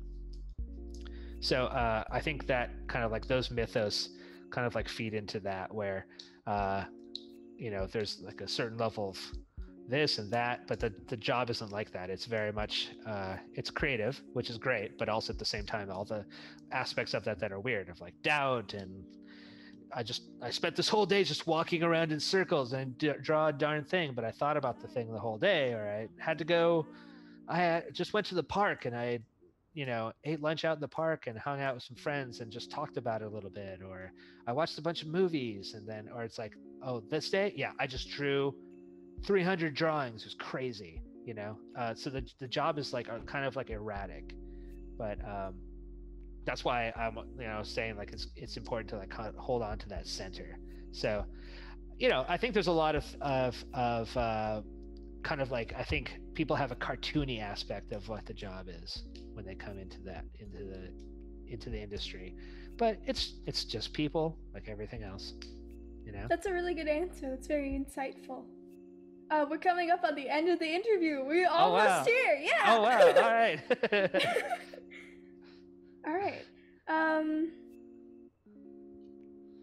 What do you wish you were taught about like the industry or working, or I know you've like led a team before, in general? Like, what do you wish somebody like gave you a heads up?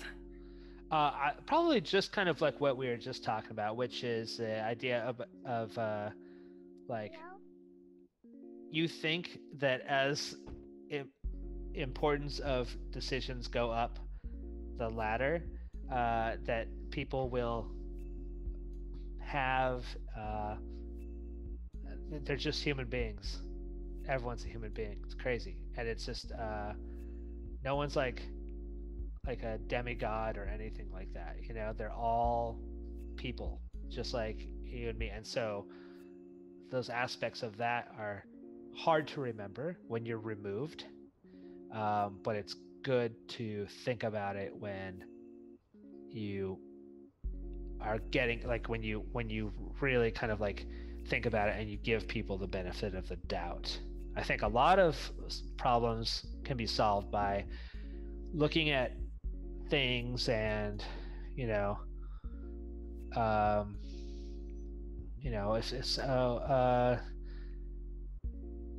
this person got caught stealing, and it's like, oh, okay, well, this might be a bad example, but like the idea of like just kind of like look at all aspects of it before you kind of start making judgments. Um, and I think when I was, when you're younger, you think about those things, like you think of a cartoony aspect of how people would work at these places, and it's just not the truth. Like there's just people like everyone else. Like they have better days and good days and bad days, and good decisions and bad decisions, and irrational, lame, emotional choices, and logical, good ones, and but that kind of stuff. And you just kind of like have to take it all with a grain of salt. Also, just that things, once you get there, like who knows, it might not work out for you. Like you don't want. I definitely do feel like people get in the trap of being like, but I want to work at Pixar. I want to work at Pixar. But like when I look at the stuff that they draw or they're making, I'm like, but this isn't what Pixar does. Like, but so why do you want to work at Pixar? Because this isn't what they do. Like, if you want to do this looks like, this looks like cool art for like Mass Effect or like a science fiction like video game. You should go work at like maybe like work on Halo or work on Mass Effect or something like that. You should go work there, because like if you want to draw, if you come here and you show me a portfolio and it's a whole portfolio of space marines, with guns and various like outfits like that, I'm like, dude, just go work at work at these like places that will allow you to thrive a little bit better in the world that you want to do. Yeah, definitely. I feel the same way. Like, I went to Cal Arts to study for a summer animation program, and I found out that I didn't like art school. Like, it was a great, fantastic experience. Teachers were great, and people were amazing. But that like shocked my entire world, because from the age of 12, I was just working to get into Cal Arts, but suddenly that was gone. But I'm very happy that that's gone. I don't want to go to Cal Arts. It's great, but I'm much more happy doing stuff like this, like interviewing people like you and making my own stuff and not being bound by anyone else's rules, which, like how you say, life just leads you in different directions, and that's totally fine. Yeah, it's totally fine. I think there's some level of people will, your ego has a hard time with the idea of like, I aimed for this one thing and I told everyone that I wanted it, and then when I got it, I didn't want it. And it's like, that's fine. You made a mistake. No one cares. The only one is like, why are you punishing yourself by trying to live with this mistake? You know what I mean? Yeah, definitely. The last question I wanted to ask you, we made it. Yeah. The last question I wanted to ask you is, what is something that you thought was scary or like terrifying, but you were able to overcome or get through? Oh gosh. There's so many aspects of that. Yeah, take all the time you need to think. It's totally fine. Gosh, wow, jeez. Emotionally exhausting question. Oh. But I think, when you have like relationships with people and they're not working out, and so you have to like choose your kind of own path and what you're going to do. That can be pretty painful, especially when you've made some choices that in your mind, you really wanted something to work, and it's not going to work anymore. And so those things end up being really scary. And but when you make the choice, which seems at the time daunting and a lot of work to once you make the choice to kind of like right the situation for yourself, it does feel like a lot better. A tremendous amount of like relief can come out of that. So I think living with something hanging over your head is just really difficult and can hurt you in a lot of different ways, physically, mentally. So I think don't be like I look at that and I go, okay, well, that fear like made you like afraid to change, but once you were able to change and adapt, it was better. So I think sometimes I think in that case, like it was just a matter of I had to like do a larger change to my life, and then that I was able to uh, uh, kind of like get over that overwhelming fear, because I had to do a pretty big, like kind of more drastic change. Do you wish that thing never happened? No, no, it has to happen. I'm glad in a lot of ways that those things happen, because when you come through the other end, you're just left with yourself. And now you know a little bit more about yourself, because uh, that's what's left is you, essentially. And so some things that you thought were aspects of yourself are not really aspects of yourself, I think. Do you have an Uh, example of that? Or you don't have to say if you yeah, can, yeah, but yeah. I'm trying to think of a light, simple one. But I, and more along the lines of like, uh, once you, let's see, like, uh, oh, like I was a smoker, and then and I used to smoke, and then I moved to San Francisco from Southern California, and I thought that I would, oh, I'll give it up and I'll do these things and everything will be different. I'll see myself in my mind as like a different person. But I did end up bringing that with me. And I just remember a friend saying like, oh, well, wherever you go, you bring yourself with you. And that's what that means. Is that like, what aspects are still kind of like you. And I guess that's a bad example because I have quit smoking a long time ago. But that's in good. that, Congratulations. yeah, thank you. But in the grand scheme of things, and it was so long ago that it kind of feels like a weird, distant memory. Uh, but I don't think that there are going to be some things that aren't like an end all be all. Like you're going to like come through the end, and there's still going to be aspects of you that didn't change. Um, and you'll come out of those. Uh, you'll like, it's like whatever sticks to you, whatever sticks in your, that's what makes you like, you're made up of that thing, of those things.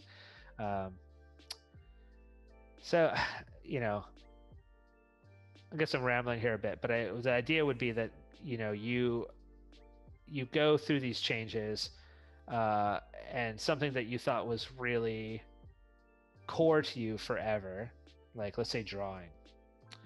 But I do know people that are just like, I don't feel like I want to draw anymore. And like, dude, you're like the best draftsman I've ever seen. Like, you don't want to draw? No, not really. And it's like, yeah, man, like that's, maybe drawing will no longer be part of your life. I'm sure a lot of artists will hear that and be like, I can't imagine that. But yeah, well, shoot, I think, live for 30 years and see what happens. Cause like life is crazy. So you might be like, I'm really into accounting, and what, but it happens. So I think those things kind of like move around, but you know yeah, I guess like those, you feel like those things are like embedded into your being, but they still are like kind of like a bit flexible. And kind of like the elements that you're saying, like, do you regret going through those bad things? No, because once you go through those things, you kind of see what like comes out in the wash. And a lot of times it's something that you thought like, oh, I thought I was going to be in this relationship forever. Turns out it's not going to happen. And because you've based so much of your kind of like personality and your whole outlook on your own life in that situation, and it changes, yeah, it can be a little like distressing. Yeah, definitely. That's very good advice. That reminds me of I made a video about I did an anti-sketchbook going against all of the advice that all these art Yes. teachers gave me.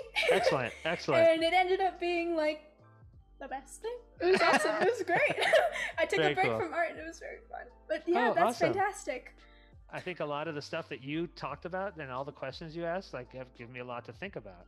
And so, I thank you so much for asking all those questions, because they're great. And I think um, you know, they're hard questions, and they're good to kind of like push and prod at people to kind of like see what their answers are.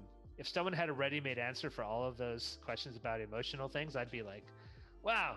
But I think it's good because I loved answering all the questions, and I thank you for asking them. And I think they also leave me with kind of like questions of my own to ask, for myself and stuff like that. So Wow, all that in means all, a a really lot. great interview. Thank you so much. That means so much. That's pretty much exactly the reaction I like. But yeah, thank you. That really does mean a lot. So, Great. where's your contact info? Where can people find you or your work? Just Oh shoot, say it. yeah. Yeah. Yeah. Hold on, let me find so I feel like I'm slowly going through my Instagram has not been updated in a little bit, but it's Daily Draw, and you can kind of find me there and shoot me a message there on Instagram. Awesome, cool. I'll have that in the description, so it's totally Okay. fine. Okay, excellent. Yeah, Yeah. look, I'll just write it right here. Right? Okay, Yeah, okay. probably. I'll be too lazy to edit that, but it's fine. Okay, good. In the description. Yeah, Yeah, thank you so much for being here. I really, really, really appreciate that. Yeah, of course. So, we're just gonna wave bye to the camera. Okay. Bye. All right. Bye, everyone. Thanks for listening to Rambling. Thanks, Nicole, for trying to keep me on point and being like asking such poignant questions that make me question my own being. Yeah, no problem. That's what I'm here for. Bye.